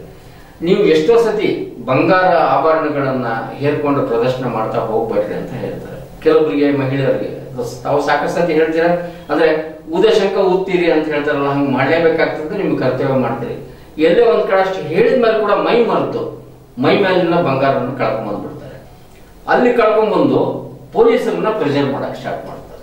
ಈಗ ನಾವೇನ್ ಹೇಳ್ತೀರಿ, ಎಷ್ಟೋ ಸತಿ ಸಾಕಷ್ಟು ನಿಮ್ಗೆ ಹೇಳಿದೀವಮ್ಮ, ನಿಮ್ಗೆ ಹೇಳಿದ್ರು ಬುದ್ಧಿ ಇಲ್ಲ ಅಂತ ನೀವು ಹೇಳ್ಬೋದು. ಒಂದ್ ಕಡೆ ಬೇಸರ ಇರ್ತದೆ. ಈಗ ತಾವು ಹೇಳ್ದಂಗೆ ಸೆಂಟಿಮೆಂಟ್, ಈಗ ಮಂಗಳಸೂತ್ರ ಪ್ರಾಯಶಃ ಎಷ್ಟೋ ಒಂದ್ ಕಡೆ ತಮಗೂ ಅನುಭವ ಆಗಿರ್ಬೋದು. ಈ 302ಗಿಂತ ಇದು ಸಿಕ್ಕಾಪಟ್ಟೆ ಹೀನಸ್ ಅನಿಸ್ತದೆ, ಯಾಕಂದ್ರೆ ಸೆಂಟಿಮೆಂಟ್ ಅದನ್ನು ಬೆರೆತ್ಕೊಂಡಿರ್ತಾರೆ. ಸೊ ಇಂಥವ್ರಿಗೆ ಈಗ ಬಂಗಾರ ಹೇಳ್ಕೊಂಡು ಹೋಗ್ತಾರಲ್ಲ, ಆದ್ರೆ ಒಂಥರ ಅಪ್ರಬುದ್ಧತೆ ತೋರಿಸ್ತಾರೆ. ಎಷ್ಟು ಹೇಳಿದ್ರು ಕೂಡ ಏನಾಗಲ್ಲ ನಮ್ಮ ಮನೆಗೆ ಹೋಗಿ ಕಳ್ಕೊಂಡ್ ಬಂದಾಗ ಅಂತವ್ರಿಗೆ ಏನ್ ಹೇಳ್ತಾರೆ? ನಾವು ಈ ಮುಂಚೆನೂ ಸಾಕಷ್ಟು ಆ ಬಗ್ಗೆ ಸಂದೇಶಗಳನ್ನು ಕೊಟ್ಟಿದ್ದೀವಿ. ನಾವು ಬಂಗಾರ ಹಾಕ್ಬೇಡಿ ಅಂತ ಯಾರಿಗೂ ಹೇಳೋದಿಲ್ಲ. ಬಂಗಾರ ಆಭರಣ ಹಾಕೊಳ್ಳಿಕ್ಕೆ ಇರ್ತದೆ, ಆದ್ರೆ ಅಕೇಶನ್ ಒಂದು ಮದುವೆ ಇದೆ, ಒಂದು ಸಮಾರಂಭ ಇದೆ, ಯಾವುದೊಂದು ಕಾರ್ಯಕ್ರಮ ಇದೆ, ಬಂಗಾರ ಹಾಕ್ಲೇಬೇಕಂದಾಗ ನಮ್ಮ ಜೊತೆ ನಮ್ಮ ಫ್ಯಾಮಿಲಿ ಮೆಂಬರ್ಸ್ ಇರ್ತಾರೆ, ಮಕ್ಕಳು ಇರ್ಬೋದು, ಸಹೋದರ ಇರ್ಬೋದು, ಹಸ್ಬೆಂಡ್ ಇರ್ಬೋದು, ಒಂದು ಗ್ರೂಪ್ ಇರ್ತದೆ. ಅಂತ ಗ್ರೂಪಲ್ಲಿ ಇದ್ದಾಗ ಯಾರೋ ಏನು ಮಾಡೋದಿಲ್ಲ. ನಾವೇನು ಸಜೆಸ್ಟ್ ಮಾಡ್ತೀವಿ ಅಂದರೆ ಮಾರ್ನಿಂಗ್ ವಾಕಿಂಗ್ ಹೋಗ್ತಿರ್ತಾರೆ. ವಾಕಿಂಗ್ ಹೋಗ್ಬೇಕಾದ್ರೆ ಎಲ್ಲ ಮಂಗಳಸೂತ್ರ, ಕೈಯಲ್ಲಿ ಬ್ಯಾಂಗಲ್ಸ್ ಅಂತಾವೆಲ್ಲ ಹಾಕೊಂಡು ಹೋಗ್ತಾರೆ. ಅಥವಾ ಮಾರ್ಕೆಟ್ಗೆ ಹೋಗ್ತಿರ್ತಾರೆ. ಸೊ ಅವಶ್ಯಕತೆ ಇಲ್ದಾಗ ಹಾಕ್ಬೇಡಿ, ಒಬ್ಬೊಬ್ಬರೇ ಇರುವಾಗ ಹಾಕ್ಬೇಡಿ ಅಂತ ಹೇಳ್ತಾರೆ. ಅದ್ರ ಜೊತೆ ಬರೀ ಮಂಗಳಸೂತ್ರ ಹೋದ್ರೆ ಇದು ಇಲ್ಲ. ಎಷ್ಟೋ ಜನ ಜಗ್ಬೇಕಾದ್ರೆ ಬೀಳ್ತಾರೆ, ಬಿದ್ದು ಡ್ಯಾಮೇಜ್ ಆಗಿದಾವೆ. ಎಷ್ಟೋ ಜನ ಮೆಂಟಲಿ ಪ್ರಾಣಹಾನಿ ಕೂಡ ಆಗಿದಾವೆ. ಸೊ ಅದಕ್ಕೆ ಜೀವನಕ್ಕಿಂತ ಬಂಗಾರ ಜಾಸ್ತಿ ಇಲ್ಲ. ಬಂಗಾರ ನೀವು ಯಾವಾಗ ಹಾಕೋಬೇಕು, ಯಾವ ಅಕೇಶನಲ್ಲಿ ಹಾಕೋಬೇಕಲ್ಲ ಆವಾಗ ಕಂಪಲ್ಸರಿ ವೇರ್ ಮಾಡ್ರಿ ಅಂತ ಹೇಳ್ತೀವಿ. ಅದು ಇರೋದೇ ಅದ್ರ ಸಲುವಾಗಿದೆ. But wanted situations like morning walking ಹೋಗೋದು, ಒಂದೇನೋ ವೆಜಿಟೇಬಲ್ ತರಲಿ ವೆಜಿಟೇಬಲ್ ಮಾರ್ಕೆಟ್ಗೆ ಹೋಗೋದು, ಒಂದು ಯಾವುದೋ ಕಿರಾಣಿ ಶಾಪ್ಗೆ ಹೋಗೋದು, ಬೇಕರಿಗೆ ಹೋಗೋದು, ಅಂಥ ಟೈಮಲ್ಲಿ ಅವುಗಳನ್ನ ತೆಗೆದಿಡ್ರಿ ಅಂತೇಳಿ ನಾವು ಹೇಳಕ್ಕೆ ಇಷ್ಟಪಡ್ತೀವಿ. ಸರ್, ಈಗ ತಾವು ಕೇಸ್ ಹ್ಯಾಂಡಲ್ ಮಾಡ್ತಿರಲ್ಲ, ಕೇಸ್ ಹ್ಯಾಂಡಲ್ ಮಾಡಿದಾಗ ನಿಮಗೆ ಕ್ಲಿಷ್ಟ ಅನಿಸಿತ್ತು, ಹಾಗೆ ಸಂತೋಷ ಅನಿಸಿತ್ತು, ಯಾವ್ದು ಇತಿಹಾಸ ಹಂಚ್ಕೊಳ್ಳಿ. ಸಾಕಷ್ಟು ಹ್ಯಾಂಡಲ್ ಮಾಡಿದ್ರೆ ಪ್ರಾಯಶಃ ಅದರಲ್ಲಿ ಒಂದು ಬಾಕ್ಸ್ ನಲ್ಲಿ ಯಾವ ತಕ್ಕೋಬೇಕು ಅನ್ನಂಗಿರ್ತದೆ ನಿಮಗೆ. ಅಂತದ್ರಲ್ಲಿ ಒಂದ್ ಯಾವ್ದು ನಿಮ್ಗೆ ನೆನಪಿರುವಂತದ್ದು? ನೆನಪಿರುವಂತವು ವಿಶೇಷವಾಗಿ ನಾವು ಗರಗಲ್ಲಿದ್ದಾಗ ಒಂದು ಮರ್ಡರ್ ಕೇಸ್ ಬಗ್ಗೆ ಬಹಳ ಖುಷಿ ಅನಿಸ್ತದೆ. ನಾವು ಡಿಟೆಕ್ಟ್ ಮಾಡಿದೆ. ಯಾಕಂದ್ರೆ ಕಂಪ್ಲೇಂಟ್ ಕೊಟ್ಟವನೇ ಆರೋಪಿ ಇದ್ದ, ಗಂಡನೇ ಹೆಂಡತಿನ ಕೊಲೆ ಮಾಡಿರ್ತಾನೆ. ಸೊ ಅದರಲ್ಲಿ ನಾವು ಫಸ್ಟ್ ಅವನ ಮೇಲೆ ಸಸ್ಪೆಕ್ಟ್ ಮಾಡಿದ್ವಿ. ಎಲ್ಲ ಆಂಗಲ್ಗಳಲ್ಲಿ ನಾವು ಇನ್ವೆಸ್ಟಿಗೇಷನ್ ಮಾಡಿದ್ರು ಸಹ ಅದು ಅವ್ನು ಒಳ್ಳೆಯವನ್ನ ತಿಳ್ಕೊಂಡು ನಾವು ಎವ್ರಿ ಡೇ ಅವ್ನು ನಮ್ಮ ಜೊತೆಗೆ ಇಟ್ಕೊಂಡು ಇನ್ವೆಸ್ಟಿಗೇಷನ್ ಮಾಡಕತ್ತಿದ್ವಿ. ಆಫ್ಟರ್ ಒಂದು 8 ದಿವಸ ಆದ್ರೆ ಗೊತ್ತಾಯ್ತು ಇದೇನು ತಪ್ಪಿಲ್ಲ ಅಂತೇಳಿ. ಪ್ರತಿಯೊಂದು ನಾವು ಏನು ಇನ್ವೆಸ್ಟಿಗೇಷನ್ ಯಾವ ವೇದಲ್ಲಿ ಹೋಗ್ತೀವಿ ಅನ್ನೋದು ಅವ್ನಿಗೆ ಅಡ್ವಾನ್ಸ್ ಗೊತ್ತಿರ್ತದೆ. ಬಿಕಾಸ್ ನಮ್ಮ ಜೊತೆನೇ ಇರ್ತಿದ್ದ, ಪೊಲೀಸ್ ಜೊತೆ ಇರ್ತಿದ್ದ. ಸೊ ನಾವು ಬೇರೆ ಬೇರೆ ಆಂಗಲ್ ನಾವು ಇನ್ವೆಸ್ಟಿಗೇಷನ್ ಮಾಡ್ತಾ ಇದ್ವಿ. ಹೆಣ್ಮಗಳು ನಾಪತ್ತೆ ಆಗಿದ್ದು, ಎಲ್ಲೂ ಏನು ಸಾಕಷ್ಟು ಕಿತ್ತೂರು ಮತ್ತು ಬೆಳಗಾವಿ ಮಹಿಳಾ ಸಂಘಟನೆಗಳ ಒಂದು ಪ್ರೆಷರ್ ಜಾಸ್ತಿ ಆಗಿತ್ತು. ನಮ್ಮೇಲೂ ಪ್ರೆಷರ್ ಆಯಿತು. ಅದರಲ್ಲೇ ಗಂಡ ಹೆಂಡತಿ ಕೇಸ್ ನಡೆದಿತ್ತು ಕಿತ್ತೂರು ಕೋರ್ಟಲ್ಲಿ. ಅವನು ಮೇಂಟೆನೆನ್ಸ್ ಕೇಸ್ ಹಾಕಿದ್ರು. ಮೊದಲು ಇವನ ಮೇಲೆ ಸಸ್ಪೆಕ್ಟ್ ಮಾಡಿದ್ವಿ. ಇವನಿಲ್ಲ, ನಾನು ನೋಡಿ ಇವತ್ತು ಡ್ಯೂಟಿಯಲ್ಲಿ ಇದ್ದೀನಿ. ಆಂಬುಲೆನ್ಸ್ ಡ್ರೈವರ್ ಅವನು, ನಾಟ್ ಬೆಳಗಾಂ ಡಿಸ್ಟಿಕ್ ಅಲ್ಲಿ. ಸೊ ನಾನು ಅವ್ರ ಡ್ಯೂಟಿಯಲ್ಲಿ ಇದ್ದೀನಿ, ನಾನು ಯಾಕೆ ಮಾಡಲಿ ಸರ್, ಕೇಸ್ ನಡೆದಿದೆ ಹಂಗಿಂಗ. ಆಮೇಲೆ ನಮ್ಗೆ ಆಫ್ಟರ್ ಒಂದು ವೀಕ್ ಆದ ನಂತರ ನಮಗೂ ಕ್ಲಿಯರ್ ಆಯ್ತು ಇವನೇನು ಇದನ್ನ ಮಾಡಿಲ್ಲ, ಬೇರೆ ಯಾರು ಮಾಡಿಲ್ಲ. ನಾವು ಬೇರೆ ಬೇರೆ ಆಂಗಲ್ ನೋಡ್ತಾ ಇದ್ವಿ. ಅವ್ರು ಕೆಲಸ ಮಾಡ್ತಿರ್ಬೋದು ಬೇರೆಯವ್ರ ಇಂಡಸ್ಟ್ರಿ ಏರಿಯಾದಲ್ಲಿ ಒಂದು ಫ್ಯಾಕ್ಟ್ರಿ. ಸೊ ಅಲ್ಲಿಂದ ಒಂದು ಬೆಳಗಾವಿ ಮಹಿಳಾ ಸಂಘಟನೆ ಹತ್ರ ಕರ್ಕೊಂಡು ಹೋದ್ರು ಅಂತ ಹೇಳಿದ್ರು. ಅಲ್ಲಿ ಕ್ಯಾಮ್ರಾ ಚೆಕ್ ಮಾಡಕ್ ಹೋಗ್ತೀವಿ. ಆ ಕ್ಯಾಮ್ರಾ ಅವತ್ತು ಡಿಗ್ ಮಾಡ್ತಾ ಇದ್ರು, ಏನೋ ವರ್ಕ್ ನಡೀತಾ ಇತ್ತು, camera not working. So ಇಂಥೆಲ್ಲ problem ಆಗಿ ಟೆಕ್ನಿಕಲಿ ಸಾಕಷ್ಟು ನಾವು ಕಾಲ್ ಡೀಟೇಲ್ಸ್, ಟವರ್ ಡಂಪಿಂಗ್ ಎಲ್ಲ ಮಾಡಿ ಸ್ಟಾರ್ಟ್ ಮಾಡಿದ್ವಿ. ಬಟ್ ಮುಂದೆ ಒಂದು 20 days ನಂತರ ನಮ್ಗೆ ಗೊತ್ತಾಯ್ತು ಒಂದು ಯಾವುದೋ ಸಣ್ಣ ಕ್ಲೂದಿಂದ, ಸ್ಪೆಷಲಿ ಮೊಬೈಲ್ ಡೀಟೇಲ್ಸ್ ಮೇಲೆ ಅವ್ರ ಗಂಡನ ಇನ್ವಾಲ್ವ್ಮೆಂಟ್ ಇದೆ. ಸೊ ಅದಕ್ಕೆ ನಾವು ರಿವರ್ಸ್ ಆಗಿ ಸ್ಟ್ರೇಟ್ ಆಗಿ ಅವನ ಹತ್ರ ಹೋಗ್ಲಿಲ್ಲ, ರಿವರ್ಸ್ ಉಲ್ಟಾ ಆಗಿ ಬಂದ್ವಿ. ನಾವು ಯಾರೊಂದು ನಂಬರ್ ಅಲ್ಲಿ ಯಾರು ಹೆಚ್ಚಿದಾನೆ ಏನಿದಾರೆ ಅಂತ. ಅವಾಗ ನಾವು ಏದಿಂದ ಇನ್ವೆಸ್ಟಿಗೇಷನ್ ಸ್ಟಾರ್ಟ್ ಮಾಡಿಲ್ಲ, ಜಡ್ದಿಂದ ರಿವರ್ಸ್. ಅವಾಗ ಗೊತ್ತಾಯ್ತು ಅವನೇ ಮರ್ಡರ್ ಮಾಡಿದಾನೆ ಗಂಡ. ಸೊ 22nd ಡೇಗೆ ನಮ್ಗೆ ಅಂಬೋಲಿ ಘಾಟಲ್ಲಿ ಡೆಡ್ ಬಾಡಿ ಸಿಕ್ತು. ಹೋಗಿ ಇಟ್ಸ್ ವೆರಿ ಬಿಗ್ ಸ್ಟೋರಿ ಅಂತ ಒಂದು ಸಾಕಷ್ಟು ಕೇಸ್ಗಳಿದೆ. ಒಂದೊಂದು ಕೇಸ್ ಒಂದೊಂದು ಪ್ರತಿ ಕೇಸಿಗೆ ಅದರದೇ ಆದ ವಿಶೇಷತೆ ಇರ್ತದೆ. So this is one of the best case ಅಂತ ಹೇಳ್ತೀನಿ. ಅಂತ ಕೇಸ್ಗಳು ಸಬರ್ಬನಲ್ಲಿ ಸಾಕಷ್ಟು ಕೇಸ್ಗಳನ್ನ. ಹೌದು, ಪ್ರಾಯಶಃ ತಮ್ಮ ಈ ಗೋಲ್ಡ್ ಮೆಡಲ್ ಅದ್ರೊಳಗೆ ಅವೆಲ್ಲ ತೋರಿಸ್ತಾವೆ ಒಂದೊಂದು ಇದು ನೀವು ಮಾಡಿದ್ದು ಅಂತ ಹೇಳಿ ಒಂದ್ ಕಡೆ. ಇದು ಸರ್ ಇವೆಲ್ಲ ಮಾಡಿದ್ಮೇಲೆ ನಿಮ್ಮ ಆ ಮೆಡಲ್ ಅನ್ನೇ ನೀವು ಯಾವಾಗ್ಲೂ ಏಕಾಂತದಲ್ಲಿದ್ದಾಗ ನೋಡ್ತಿರುವಾಗ ಅದು ಏನ್ ಮಾತಾಡ್ತದೆ ಸರ್ ನಿಮ್ ಜೊತೆಗೆ? ಹೆಮ್ಮೆ ಅನಿಸ್ತದೆ. ಈಗ ನಾವು August 15 ಇರ್ಬೋದು, January 26 ಮೇಲಾಧಿಕಾರಿಗಳ ರಿಪೋರ್ಟಿಗೆ ಬಂದಾಗ, ಅಥವಾ ನಾವು ಒಂದು ಕಡೆ ಬೇರೆ ಕಡೆ ವರ್ಗ ನಾವು ಮೇಲಾಧಿಕಾರಿಗಳಿಗೆ ರಿಪೋರ್ಟ್ ಮಾಡ್ಕೊಳಕ್ ಹೋದಾಗ ಅದನ್ನ ಹಾಕೋಬೇಕಂತಿರ್ತದೆ ಕಂಪಲ್ಸರಿ. ಒರಿಜಿನಲ್ ದಟ್ ಮೆಡಲ್ ಇದೆ ಅದನ್ನೇ ಹಾಕೋತೀವಿ. ಉಳಿದಿದ್ದು ಎವ್ರಿ ಡೇ ಇನ್ಫಾರ್ಮಲಿ ಅದಕ್ಕೊಂದು ಸಣ್ಣ ಒಂದು ಪ್ರತಿರೂಪ ಇರ್ತದೆ, ಸಣ್ಣದು ಅದನ್ನು ಹಾಕೋತೀವಿ. ಬಹಳ ಹೆಮ್ಮೆ ಅನಿಸ್ತದೆ. ಅದ್ರ ಮೇಲ್ಗಡೆ ಅಧಿಕಾರಿಗಳಿಗೆ ಹೋದಾಗ, ಹೊಸ ಅಧಿಕಾರಿಗಳ ಮುಂದೆ ನಾವು ನಿಂತ್ಕೊಂಡಾಗ ಅವ್ರು ಫಸ್ಟ್ ಅಲ್ಲೇ ನೋಡ್ತಾರೆ. ಅವ್ರ ಬಗ್ಗೆ ಒಂದು ಇಮೇಜ್, ನಮ್ಮ ಬಗ್ಗೆ ಒಂದು ಇಮೇಜ್ ಕ್ರಿಯೇಟ್ ಆಗುತ್ತೆ. ಸೇವ್ ಮಾಡೋದು ಡಿಡ್ ಸಮಥಿಂಗ್ ಗುಡ್ ಅಂತ. ಸೊ ಒಂದು ಹೆಮ್ಮೆ ಅನಿಸ್ತದೆ, ಯಾವತ್ತು ಪ್ರೌಡ್ ಫೀಲ್ ಆಗ್ತದೆ. ಹೌದಪ್ಪ, ನಾನು CA ಮೆಡಲ್ ತಗೊಂಡಿದ್ದೀನಿ ಅಂತ. ಸೊ ರಿಯಲಿ ಅದೊಂಥರ ಒಂದು ನಮ್ಗೆ ಕಳಶಪ್ರಾಯವಾದಂತ ಇದು. ಸರಿ, ನಿಮ್ಮ ಪೇರೆಂಟ್ಸ್ ಅಂದ್ರೆ ಈಗ ನೀವು ಭೂಮಿಗೆ ಬಂದಾಗನೇ ಒಂದು ಸಂತೋಷ. ಪ್ರಾಯಶಃ ನೀವು ಅವ್ರ ಮೆಡ್ಲು ಅಂತ ಹೇಳ್ಬೋದು. ಅಂದ್ರೆ ಸಿಕ್ಕಿದ್ದು ನಮ್ಗೆ. ನೀವು ಮುರುಗೇಶ್ ಇವರ ಸ್ವಾಮಿಗಳ ಹೆಸರೇ ಇಟ್ಕೊಂಡಿರ್ತೀರಿ, ಹಾಗೆ ದೇವಮ್ಮನವರ ಹೆಸರೇ ಇಟ್ಕೊಂಡಿದ್ರಿ. ಅಲ್ಲಿ ಆ ನಿಟ್ಟಿನಲ್ಲೇ ನೀವು ನಡೀತಾ ಇದ್ರಿ. ಇವೆಲ್ಲ ಬಂದಾಗ ತಮ್ಮ ತಂದೆ ತಾಯಿಗೆ, ತಮ್ಮ ಬಂಧು ಬಳಗಕ್ಕೆ ಎಷ್ಟು ಮಟ್ಟಿಗೆ ಹೆಮ್ಮೆ ಇತ್ತು ಸರ್? ನೋಡಿ, ನಾನು ಆಕ್ಚುಲಿ ಪುವರ್ ಫ್ಯಾಮಿಲಿಯಿಂದ ಬಂದವನು. ನಾನು ನಮ್ಮದೇ, ನಾನು ಹೇಳಿದಲ್ಲ ನದಿಗಳ ಒಂದು ವಿಲೇಜ್, ಅಲ್ಲಿ ನಾನು ಬಾರ್ನ್ ಆಗ್ತದೆ. ಆಮೇಲೆ ನಮ್ಮ ತಂದೆ, ನಾನು 18 months ನಮ್ಮ ತಂದೆ ಎಕ್ಸ್ಪೈರ್ ಆಗ್ತಾರೆ. ಸೊ ಮುಂದೆ ನಮ್ಮ ಮನೆಯಲ್ಲಿ ನಮ್ಮ ಅಜ್ಜಿ ಮತ್ತು ನಮ್ಮ ತಾಯಿ ಭಾಳ ಕಷ್ಟಪಟ್ಟು ಭಾಳ ಒಂದು ಎಲ್ಲೋ ಕೆಲಸ ಮಾಡಿ ಇನ್ನೊಬ್ರು ಒಂದಲ್ಲಿ ದುಡಿದು ನನ್ನನ್ನು ಬೆಳೆಸ್ತಾರೆ. ಆಮೇಲೆ ಆ ಪ್ರೈಮರಿ ಅಡ್ಮಿಷನ್ ಮಾಡಿ ನೆಕ್ಸ್ಟ್ ನಾವು primary day school up to 7th ತನಕ ಇದ್ದಾಗ ಅವ್ರಿಗೆ ಗೊತ್ತಾಯ್ತು ನಾನು ಬ್ರೈಟ್ ಸ್ಟೂಡೆಂಟ್ ಅಂತೇಳಿ, ಇಂಟೆಲಿಜೆಂಟ್ ಇದ್ದೀನಿ ಅಂತೇಳಿ. ಬಟ್ ಅವಾಗ ಅಷ್ಟೊಂದು ಅವರಿಗೆ ಎಜುಕೇಶನ್ ಬಗ್ಗೆ ಇರಲಿಲ್ಲ. ಮುಂದೆ ನಾನೇ ಹೈಸ್ಕೂಲ್ಗೆ ಪಕ್ಕದ ಹಳ್ಳಿಯಲ್ಲಿದೆ, ಎಲ್ಲ ಫ್ರೆಂಡ್ಸ್ ಹೋಗ್ತದ ಅಂತ ಹೋದ್ವಿ. ಅಲ್ಲಿಯೂ ಸಹ ನಾನು ಒಳ್ಳೆ ಒಂದು ಫಸ್ಟ್ 1-2 years ಚೆನ್ನಾಗಿದ್ದೆ. SSLC ಫೇಲ್ ಆದೆ ನಾನು ಕ್ರಿಕೆಟ್ ಕೋಚಿನಿಂದ. ಸೊ ಮುಂದೆ ಇವನೇನೇನು ಬಿಡ್ತಾನೆ, ಕಾಲೇಜಿನ ಉಪಯೋಗ ಇಲ್ಲ ಅಂತೆಲ್ಲ ಓದಿದ್ದು ಬೇರೆ ಬೇರೆ ಪ್ರೆಷರ್ ಮಾಡ್ತಿದ್ರು. ಲೈಕ್ ನೀವೆಲ್ಲ ಎಷ್ಟು ಕಷ್ಟಪಟ್ಟು ದುಡಿತಾ ಇದ್ರೆ ಅವ್ನು ಹೋಗಿ ಏನೆಲ್ಲ ಮಾಡ್ತಾ ಇದ್ದಾರೆ. ಸೊ ಮುಂದೆ ನಾನು PUC ಫಸ್ಟ್ ಇಯರ್ ಅಡ್ಮಿಷನ್ ಮಾಡಿದೆ. ಕಾಮರ್ಸ್ ಮಾಡುವ ಐಡಿಯಾ ಇತ್ತು, ಸಿಗ್ಲಿಲ್ಲ. ಆರ್ಟ್ಸ್ ಮಾಡಿದೆ. ಫಸ್ಟ್ ಇಯರ್ ಸಹ ordinary result. Next again PUC second year ನಾನು ಫಸ್ಟ್ ರ್ಯಾಂಕ್ ಬಂದೆ. ಅದನ್ನೇ SSMS ಕಾಲೇಜಲ್ಲಿ, ಮುರುಘೇದ ಶಿವಗುರು ಕಾಲೇಜ್ ಹೋಗ್ತಿದ್ದಾರೆ, KL ಸೊಸೈಟಿ. ಸೊ ಆಮೇಲೆ ಡಿಗ್ರಿಯಲ್ಲಿ ಕಂಟಿನ್ಯೂಸ್ಲಿ ರ್ಯಾಂಕು. ಸೊ ಈ ಥರ ಒಂದು ಟರ್ನಿಂಗ್ ಪಾಯಿಂಟು. ನಮ್ಮ ಮನೆಯವ್ರು ಸಪೋರ್ಟ್ ಭಾಳ ಇದೆ ಅಂತ ಹೇಳ್ತೀನಿ. ಹೇಳಿದಾಗೆ ಮಗು ಹುಟ್ಟಿದ್ಬಿಟ್ಟು ಎಂಥ ಒಂದು ಬಡತನ ಆಗಲಿ ಶ್ರೀಮಂತರಲ್ಲಿ ಭಾಳ ಒಂದು ಅದ್ಭುತವಾದಂಥ ಡೇ, ಸ್ಪೆಷಲಿ ತಂದೆ ತಾಯಿಗೆ ಸಂಬಂಧಿಕರಿಗೆ ಆ ಒಂದು ಫೀಲಿಂಗ್ ಅವ್ರಿಗಿತ್ತು. ಅದೇ ಥರ ನನಗೂ ಆ ಫೀಲಿಂಗ್ ಇವತ್ತಿಗಿದೆ. ಯಾಕಂದರೆ ಅಂಥ ಒಂದು ಕಷ್ಟದಲ್ಲಿ ನಾನು ಬೆಳೆಸಿದ್ದಾರೆ. ನಾವು ಇವತ್ತು ನಮ್ಮ ಅಜ್ಜಿಗೆ ಮಿಸ್ ಮಾಡ್ಕೋತೀವಿ. 2008ರಲ್ಲಿ ಅವರು ಡೆತ್ ಆದರು. ಸೊ ನಮ್ಮ ತಾಯಿ ನಮ್ಮ ಜೊತೆಗೆ ಇರ್ತಾರೆ. ಕೆಲವೊಂದು ದಿವಸ ನಾವು ಸಾಕಷ್ಟು ಇಂಥ ಅವಕಾಶಗಳು ಸಿಕ್ಕಾಗ ನಾವು ಕೆಲವೊಂದಿಷ್ಟು ಫ್ಯಾಮಿಲಿಗಳು ಕೂಡಿದಾಗ ಬೇರೆ ಬೇರೆ ಫಂಕ್ಷನ್ಗಳಲ್ಲಿ ಆ ಒಂದು ದಿನಗಳಲ್ಲಿ ಬೆಳಕು ಹಾಕ್ತಾ ಹೋಗ್ತೀವಿ. ನನಗೆ ತಿಳುವಳಿಕೆ ಇರುವಂಥ ಕೆಲವೊಂದಿಷ್ಟು ಜನ ನನಗೆ ತಿಳುವಳಿಕೆ ಇಲ್ಲದೆ ಇರುವಂಥ ನಮ್ಮ ತಾಯಿ ಹೇಳ್ತಿರ್ತಾರೆ ನಾವು ಚಿಕ್ಕವನಿದ್ದಾಗ ಏನು ನಡೀತಾ ಇತ್ತು ಅಂತ. ಕಷ್ಟ ದಿನಗಳನ್ನ ಕಣ್ಣಿಂದಾನೆ ಕಂಡಿದ್ದೀನಿ ನಾನು. ಅಪ್ ಟು PSI ಆಗೋ ತನಕ ನಾವು ಭಾಳ ಕಷ್ಟದಲ್ಲಿ ಬಂದಿದ್ದೀವಿ. ನಂತರ ಇವಾಗ ನಮಗೇನೋ ಒಂದು ನಮ್ಮ ತಂದೆ ತಾಯಿ ನಮ್ಮ ಅಜ್ಜಿದು ಆಶೀರ್ವಾದ, ಅವ್ರು ಮಾಡಿದಂಥ ಒಂದು ಎಫರ್ಟ್ಸ್ ಇಂದ ನಾವು ಇವತ್ತೆಲ್ಲ ಒಂದು ಸ್ಥಾನದಲ್ಲಿ ನಾವೇನಾದ್ರೂ ಅಚೀವ್ಮೆಂಟ್ ಮಾಡಿದ್ರೆ ಇದಕ್ಕೆಲ್ಲ ಅವರೇ ಕಾರಣ ಅಂತ ಹೇಳಿ ಕೆಲಸ ಮಾಡ್ತೀವಿ. ಸರ್, ಈಗ ತಾವು ನಾ ಹೇಳಿದಾಗಲೇ ಪ್ರೂವನ್ ಅಧಿಕಾರಿ ಅಂತ ಹೇಳಿ, ಈಗ ನೀವು ಹೇಳಿದ್ರಿ SSLCನಲ್ಲಿ ಫೇಲ್ ಆದ್ರಿ ಅಂತ ಹೇಳಿ. ನಂತರ ಕೆಲವೊಬ್ರು ಮುಗೀತ ನಂದ ಜೀವನ ಅನ್ನೋ ಮಟ್ಟಿಗೆ ಹೇಳ್ತಾರೆ. ಅಂಥವ್ರಿಗೆ ಏನು ಕೇಳಿ ಸರ್? ಯಾಕಂದ್ರೆ ಈಗ ನೀವು ಅದನ್ನ ಮೀರಿ ಬಂದು ನೋಡಿ. ಇದು ಇವತ್ತು ವಿಶೇಷ ಏನಂದ್ರೆ ಈ PUC SSLC ಡೆತ್ ಆದ್ಮೇಲೆ ಸುಸೈಡ್ ಟೆಂಡೆನ್ಸಿ ಬಹಳ ಜಾಸ್ತಿ. ಏನೋ ಒಂದು ಆಕಾಶನೇ ಕಳಿಸಿ ನಮ್ಮ ಮೇಲೆ ಬಿಂತು ಅನ್ನೋ ತರ ಮಾಡ್ತಾರೆ. ಅಂಥವ್ರಿಗೆ ದಯವಿಟ್ಟು ನಿಮ್ಮ ಮೇಲೆ ನಿಮ್ಮ ತಂದೆ ತಾಯಿ ಬಹಳ ವಿಶ್ವಾಸದಿಂದ ನಿಮ್ಮನ್ನ ಬೆಳೆಸಿ ನಿಮ್ಮ ಸಲುವಾಗಿ ಸಾಕಷ್ಟು ಖರ್ಚು ಮಾಡಿ ಅವ್ರು ಎಷ್ಟೋ ಕಷ್ಟಪಟ್ಟಿರ್ತಾರೆ. ನಮ್ಗೊಂದು 500 ರೂಪಾಯಿ ಶರ್ಟ್ ಕೊಡಿಸಿದ್ರೆ ಅವ್ರು 100 ರೂಪಾಯಿ ಹರಿದ ಶರ್ಟ್ ಹಾಕೊಂಡು ಜೀವನ ಮಾಡ್ತಿರ್ತಾರೆ. ಸೊ ಅದಕ್ಕೆ ಯಾವತ್ತೂ ಸಹ ಅಂಥ ಒಂದು ಸ್ಟೆಪ್ ಅನ್ನ ತಗೋಬಾರ್ದು. ನೋಡಿ, ನಾವು ಸಾಕಷ್ಟು ವಿವೇಕಾನಂದ ಬುಕ್ಗಳನ್ನ ಓದ್ತೀವಿ, ಕಲಾಂ ಅವ್ರ ಬುಕ್ಗಳನ್ನ ಓದ್ತೀವಿ. ಅವರೆಲ್ಲ ಇನ್ಸ್ಪಿರೇಷನ್ ನಮಗೆ. ಅವರೆಲ್ಲ ಸಹ ಕಷ್ಟಪಟ್ಟು ಬೆಳೆದು ಅವರೆಲ್ಲ ಒಂಥರ ದೇವ ಮಾಡೋರ ಥರ ಇವತ್ತು ನಾವು ಎವ್ರಿ ಡೇ ನೆನೆಸ್ಕೊತೀವಿ. ಎವ್ರಿ ಡೇ ಎಲ್ಲಿ ಹೋದ್ರೆ ಅವ್ರ ಫೋಟೋಗಳು ನೋಡ್ತೀವಿ, ಎಲ್ಲಿ ಹೋದ್ರೆ ರೋಡ್ಗಳ ಮೇಲೆ ಅವ್ರ ಹೆಸರು ಕಾಣ್ತೀವಿ, ಯಾವ ಸರ್ಕಲ್ಗಳಿಗೆ ಹೋದ್ರೆ ಅವ್ರ ಹೆಸರು ಕಾಣ್ತೀವಿ. ಅವ್ರ ಮೇಲೆ 100 ಬುಕ್ಗಳಿದಾವೆ ಒಬ್ಬೊಬ್ಬರ ಮೇಲೆ. ಸೊ ಅವರೆಲ್ಲ ಡೈರೆಕ್ಟ್ಲಿ ಆ ಥರ ಆದವರೆಲ್ಲ ಕಷ್ಟಪಟ್ಟಿದ್ದಾರೆ. ಸಾಕಷ್ಟು ಜನ ಫೇಲ್ ಆಗಿದ್ದಾರೆ, ಸಾಕಷ್ಟು ಟೈಮ್ಸ್ ಫೇಲ್ ಆಗಿದ್ದಾರೆ.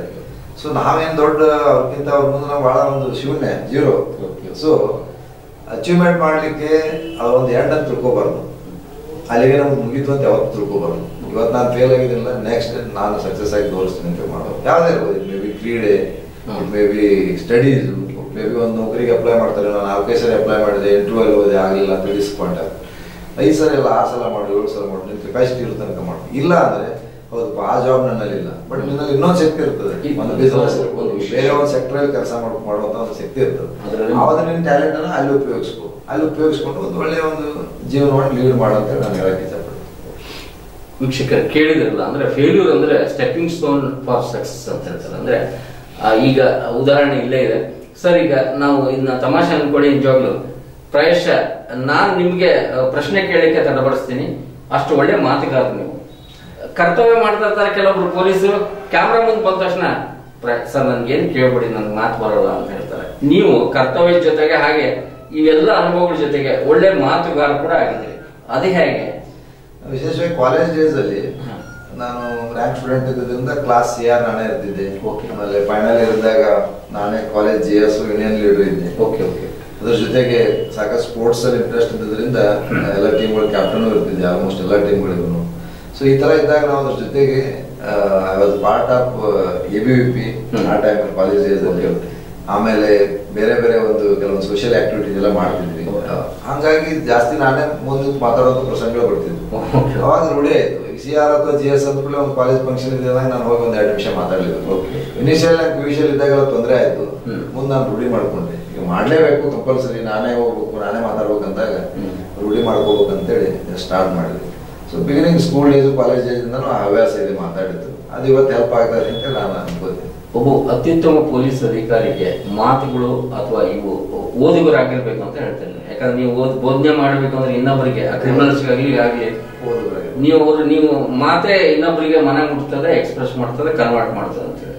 ಸೊ ಕಂಪಲ್ಸರಿ ಅವರಿಗೆ ನೀವು ಈಗ ಉದ್ಯೋನ್ಮುಖ ಪೊಲೀಸರು ಬರ್ತಾರಲ್ಲ ಈಗ ಟ್ರೈನಿಂಗ್ ತಗೊಂಡು ಅವರಿಗೆ ನೀವು ಮಾತಾಡ್ಲೇಬೇಕು, ಮಾತುಗಾರಿಕೆ ಕಲೀಲೇಬೇಕು ಅಂತ ಹೇಳ್ತೀರಾ ಸರ್? ಪೊಲೀಸಲ್ಲಿ ಮಸ್ಟ್ ಅಂಡ್ ಶುಡ್ ಬೇಕೇ ಬೇಕು.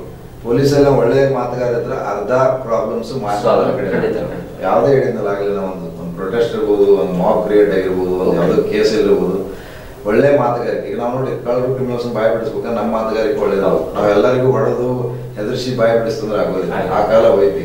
ನಮ್ಮ ಮಾತುಗಾರಿಕೆ ಇರುವಂತ ಟೆಕ್ನಾಲಜಿಯನ್ನು ಯೂಸ್ ಮಾಡ್ಕೋಬೇಕು, ವೈಜ್ಞಾನಿಕವಾಗಿ ತಾಂತ್ರಿಕವಾಗಿ ಏನು ಸೇವೆಗಳಿದಾವೆ ಅದನ್ನ ಇರುವಂತ ಸೇವೆಗಳನ್ನ ಪರ್ಫೆಕ್ಟ್ ಆಗಿ ಯೂಸ್ ಮಾಡಿಕೊಂಡು ನಾವು ಅಂತ ಬಾಯಿ ಬಿಡಿಸ್ಬೇಕಾಗುತ್ತೆ. ಸರ್, ಈಗ ಇಲಾಖೆನ ನಿಮ್ಗಿಂತ ಜೂನಿಯರ್ಸ್ ಇರ್ತಾರೆ, ಸ್ವಲ್ಪ ಅವ್ರಿಗೆ ಒಂದು ಆದರ್ಶವಾಗಿ ಒಂದು ಪ್ರಶ್ನೆ ಕೇಳ್ತಾರೆ. ಎಲ್ಲೇ ಒಂದ್ ಕಡೆ ಅವ್ರು ಹುರುಪಿನಿಂದ ಹೋಗ್ತಾರೆ, ಬೇರೆ ಬೇರೆ ಆಂಗಲ್ ನಿಂದ ಅಲಿಗೇಷನ್ಸ್ ಅಥವಾ ಪ್ರೆಷರ್ಸ್ ಬರ್ತದೆ. ಪ್ರಾಯಶಃ ಆ ಸಮಯದಲ್ಲಿ ಅವರ ಮಾನಸಿಕ ಸ್ಥಿತಿ ಹಾಗೆ ಅವರ ನೈತಿಕತೆ ಸ್ವಲ್ಪ ಕುಗ್ಗುತ್ತದೆ. ನಿಜ. ಸೊ ಆ ಸಮಯದಲ್ಲಿ ತಾವೇನ್ ಅಡ್ವೈಸ್ ಮಾಡ್ತೀರಾ ಸರ್? ಇಲ್ಲ, ಅದನ್ನೇ ಒಂದು ನಾವು ಮುಂದಿನ ನಮ್ಮ ದಿವಸಗಳು ಒಳ್ಳೆಯದ ಅಂತ ತಿಳ್ಕೋಬೇಕು. ಓಕೆ, ನನ್ನ ಮೇಲೂ ಸಾಕಷ್ಟು ಹುಬ್ಳಿಯಲ್ಲಿದ್ದಾಗ ಸಾಕಷ್ಟು ನನ್ನ ಮೇಲೆ ಅರ್ಜಿಗಳಾಗ್ತಿದ್ವು, ಸಾಕಷ್ಟು ಕಂಪ್ಲೇಂಟ್ ಆಗ್ತಿದ್ವು. ಬಟ್ ಮೇಲಾಧಿಕಾರಿಗಳು ಗೈಡ್ ಮಾಡ್ತಿದ್ರು ನಾನು. ಓಕೆ, ನಾನು ಆಗಲೇ ಹೇಳಿದ್ದಲ್ಲ, ಪ್ರತಾಪನ್ ಸರ್, ಅಂಗಡಿ ಸರ್ ಇವರೆಲ್ಲ ಬಹಳ ಒಳ್ಳೆ ರೀತಿ ಮಾರ್ಗದರ್ಶನ ಮಾಡೋಕೆ. ಇಲ್ಲ, ನೀನು ಈ ತರ ಮಾಡಿದಲ್ಲ, ಈ ತರ ಮಾಡಬಾರ್ದಾಗಿತ್ತು, ಈ ತರ ಮಾಡ. ನಾವು ಅದನ್ನ ತಿಳ್ಕೋಬೇಕು. ತೊಂದರೆ ಬಂತು, ನನ್ನ ಮೇಲೆ ಯಾರೋ ಒಂದು ಬ್ಲೇಮ್ ಮಾಡಿದ್ರು ಅಥವಾ ಮೇಲಾಧಿಕಾರಿ ಬೈದ್ರು ಅಂತೇಳಿ ಯಾವತ್ತು ಡಿಪ್ರೆಸ್ ಆಗ್ಬಾರ್ದು. ಲರ್ನಿಂಗ್ ಪ್ರೊಸೆಸ್ ಅದು. ಆಮೇಲೆ ಹೊಸದಾಗಿ ಬಂದ್ರು ಇನ್ನೂ ಏನೂ ಅಷ್ಟು ಜಾಸ್ತಿ ಗೊತ್ತಿರೋದಿಲ್ಲ. ಓಕೆ, ಹುರುಪು ಇರ್ತದೆ, ಹುಮ್ಮಸ್ ಇರ್ತದೆ, ಒಂದು ಜೋಶ್ ಇರ್ತದೆ ಕೆಲಸ ಮಾಡ್ಬೇಕು ಅನ್ನೋದು. ಅದನ್ನ 4 ಜನ ಒಳ್ಳೆ ಆಫೀಸರ್ಸ್ ಜೊತೆ ಕೂಡ್ಕೊಂಡು ನಮ್ಮ ಕೈಯಲ್ಲಿರುವಂಥ ಸಿಬ್ಬಂದಿ ಮೇಲೆ ಯಾವತ್ತು ನಾವು ಅವ್ರನ್ನ ನಮ್ಮ ಕೈಯಲ್ಲಿ ಕೆಲಸ ಮಾಡೋ ಲಾಭ ಟ್ರೀಟ್ ಮಾಡಬಾರ್ದು. ಬಹಳ ಜನ ಸೀನಿಯರ್ ಇರ್ತಾರೆ, ನಮ್ಮ ವಯಸ್ಸಿನಷ್ಟು ಅವರಿಗೆ ಸರ್ವಿಸ್ ಮಾಡಿರ್ತಾರೆ, ನಮ್ಮ ವಯಸ್ಸಿನ ಮಕ್ಕಳು ಇರ್ತಾರೆ. ಸೊ ಅವ್ರ ಎಕ್ಸ್ಪೀರಿಯನ್ಸ್ ತಗೋಬೇಕು ನಾವು. ಹೌದಪ್ಪ, ಇವನಿಗೆ ಯಾವ್ದ್ರಲ್ಲಿ ಟ್ಯಾಲೆಂಟ್ ಇದೆ, ಈ ASI ಯಾವ ಟ್ಯಾಲೆಂಟ್ ಇದೆ, ಈ PSI ಯಾವ್ದ್ರಲ್ಲಿ. ಸೊ ಇದನ್ನ ನಾವು ಕ್ಯಾಲ್ಕುಲೇಟ್ ಮಾಡಿ ಅವರಲ್ಲಿರುವಂಥ ಒಳ್ಳೆ ಪಾಯಿಂಟ್ಗಳನ್ನ ಪಿಕ್ ಮಾಡಿ. ಕೆಲವರು ಕೆಟ್ಟವ್ರು ಇರ್ತಾರೆ, ಅವರಿಗೆ ನಾವು ಒಳ್ಳೆ ಬುದ್ಧಿ ತಿಳುವಳಿಕೆ ಹೇಳಿ ಅವ್ರನ್ನೂ ಒಳ್ಳೆ ದಾರಿಗೆ ತರುವಂಥದ್ದು ಮಾಡ್ಕೊಂತ ಹೋದ್ರೆ everyone will be successful police officer. ಕೇಳಿದ್ರಲ್ಲ ವೀಕ್ಷಕರೇ, ಅಂದ್ರೆ ಜೀವನದ ಪಯಣದಲ್ಲಿ ಒಂದು ವಾಹನಕ್ಕೆ ರಿವರ್ಸ್ ಗೇರ್ ಬೇಕೇ ಬೇಕು ಅಂತ ಹೇಳ್ತಾರೆ. ಯಾಕಂದ್ರೆ ಪ್ರಪಾತದ ತುದಿಗೆ ಬಂದಾಗ ರಿವರ್ಸ್ ಗೇರ್ ಇರ್ಲಿಲ್ಲ ಅಂದ್ರೆ ಮುಂದೆ ಹೋದ್ರೆ ಅಲ್ಲಿ ಕೆಳಗೆ ಆ ವಾಹನ ಕುಸಿತದೆ ಅಂತ ಹೇಳ್ಬೋದು. ಹೀಗಾಗಿ ರಿವರ್ಸ್ ಗೇರ್ ಅಂದ್ರೆ ನಾವು ಹಿಂದೆ ತಿರುಗಿದೀವಿ ಅಂತಲ್ಲ, ಬೇರೆ ಒಂದು ಮಾರ್ಗ ಇದೆ, ಈ ಮಾರ್ಗ ಸರಿ ಇಲ್ಲ ಅಂತ ಹೇಳಿ. ಹೌದು, ಯಾಕಂದ್ರೆ ನೋಡಿ, ಫೇಲ್ ಆಗಿ ಸಕ್ಸಸ್ ಆದವನಿಗೂ ಡೈರೆಕ್ಟ್ ಸಕ್ಸಸ್ ಆದವನು ಡಿಫರೆನ್ಸ್ ನೋಡಿ. ಖಂಡಿತ. ಫೇಲ್ ಆದ ಸಕ್ಸಸ್ ಆದವ ಎಷ್ಟು ಸ್ಟ್ರಾಂಗ್ ಇರ್ತಾನೆ ಮೆಂಟಲಿ ಅಂದ್ರೆ ಅವನಿಗೆ ಫೇಲ್ಯೂರ್ ಅನ್ನೋದು ಕಂಡಿರ್ತಾನೆ, ಅವ ಆದ್ರೂ ಎಫರ್ಟ್ ಮಾಡಿರ್ತಾನೆ. ಹಾಗಾಗಿ ಸಕ್ಸಸ್ ಸಿಕ್ಕಾಗ ಅವ್ನು ಬಹಳ ಖುಷಿ ಇರ್ತದೆ. ನೇರವಾಗಿ ಸಕ್ಸಸ್ ಆದವನು ಕಂಟಿನ್ಯೂ ಸಕ್ಸಸ್ ಒಂದು ಸಕ್ಸಸ್ ಅನ್ನ ಎಂಜಾಯ್ ಮಾಡ್ತಾರವನು ಸಡನ್ ಆಗಿ ಫೇಲ್ಯೂರ್ ಆದ್ರೆ ಅವನಿಗೆ ಅದನ್ನ ತಡ್ಕೊಳ್ಳುವಂತ ಶಕ್ತಿ ಇರೋದು. ಬಟ್ ಯಾರು ಫೇಲ್ಯೂರ್ ಆಗಿ ಹೇಳಿದಲ್ಲ ರಿವರ್ಸ್ ಗೇರ್ ಅಂತದ್ದು ಹೋಗಿ ಏನು ಹಿಂದೋಗಿ ಮುಂದೆ ಬಂದಿರ್ತಾರಲ್ಲ, ಅವ್ರು ಬಹಳ ಸ್ಟ್ರಾಂಗ್ ಇರ್ತಾರೆ. ಆಮೇಲೆ ಜೀವನದ ಎಲ್ಲಾ ಒಂದು ವಿಭಾಗದಲ್ಲೂ ಎಲ್ಲಾ ಸೆಕ್ಟರ್ಲ್ಲೂ ಅವ್ರು ಸಕ್ಸಸ್ ಆಗ್ತಾರೆ.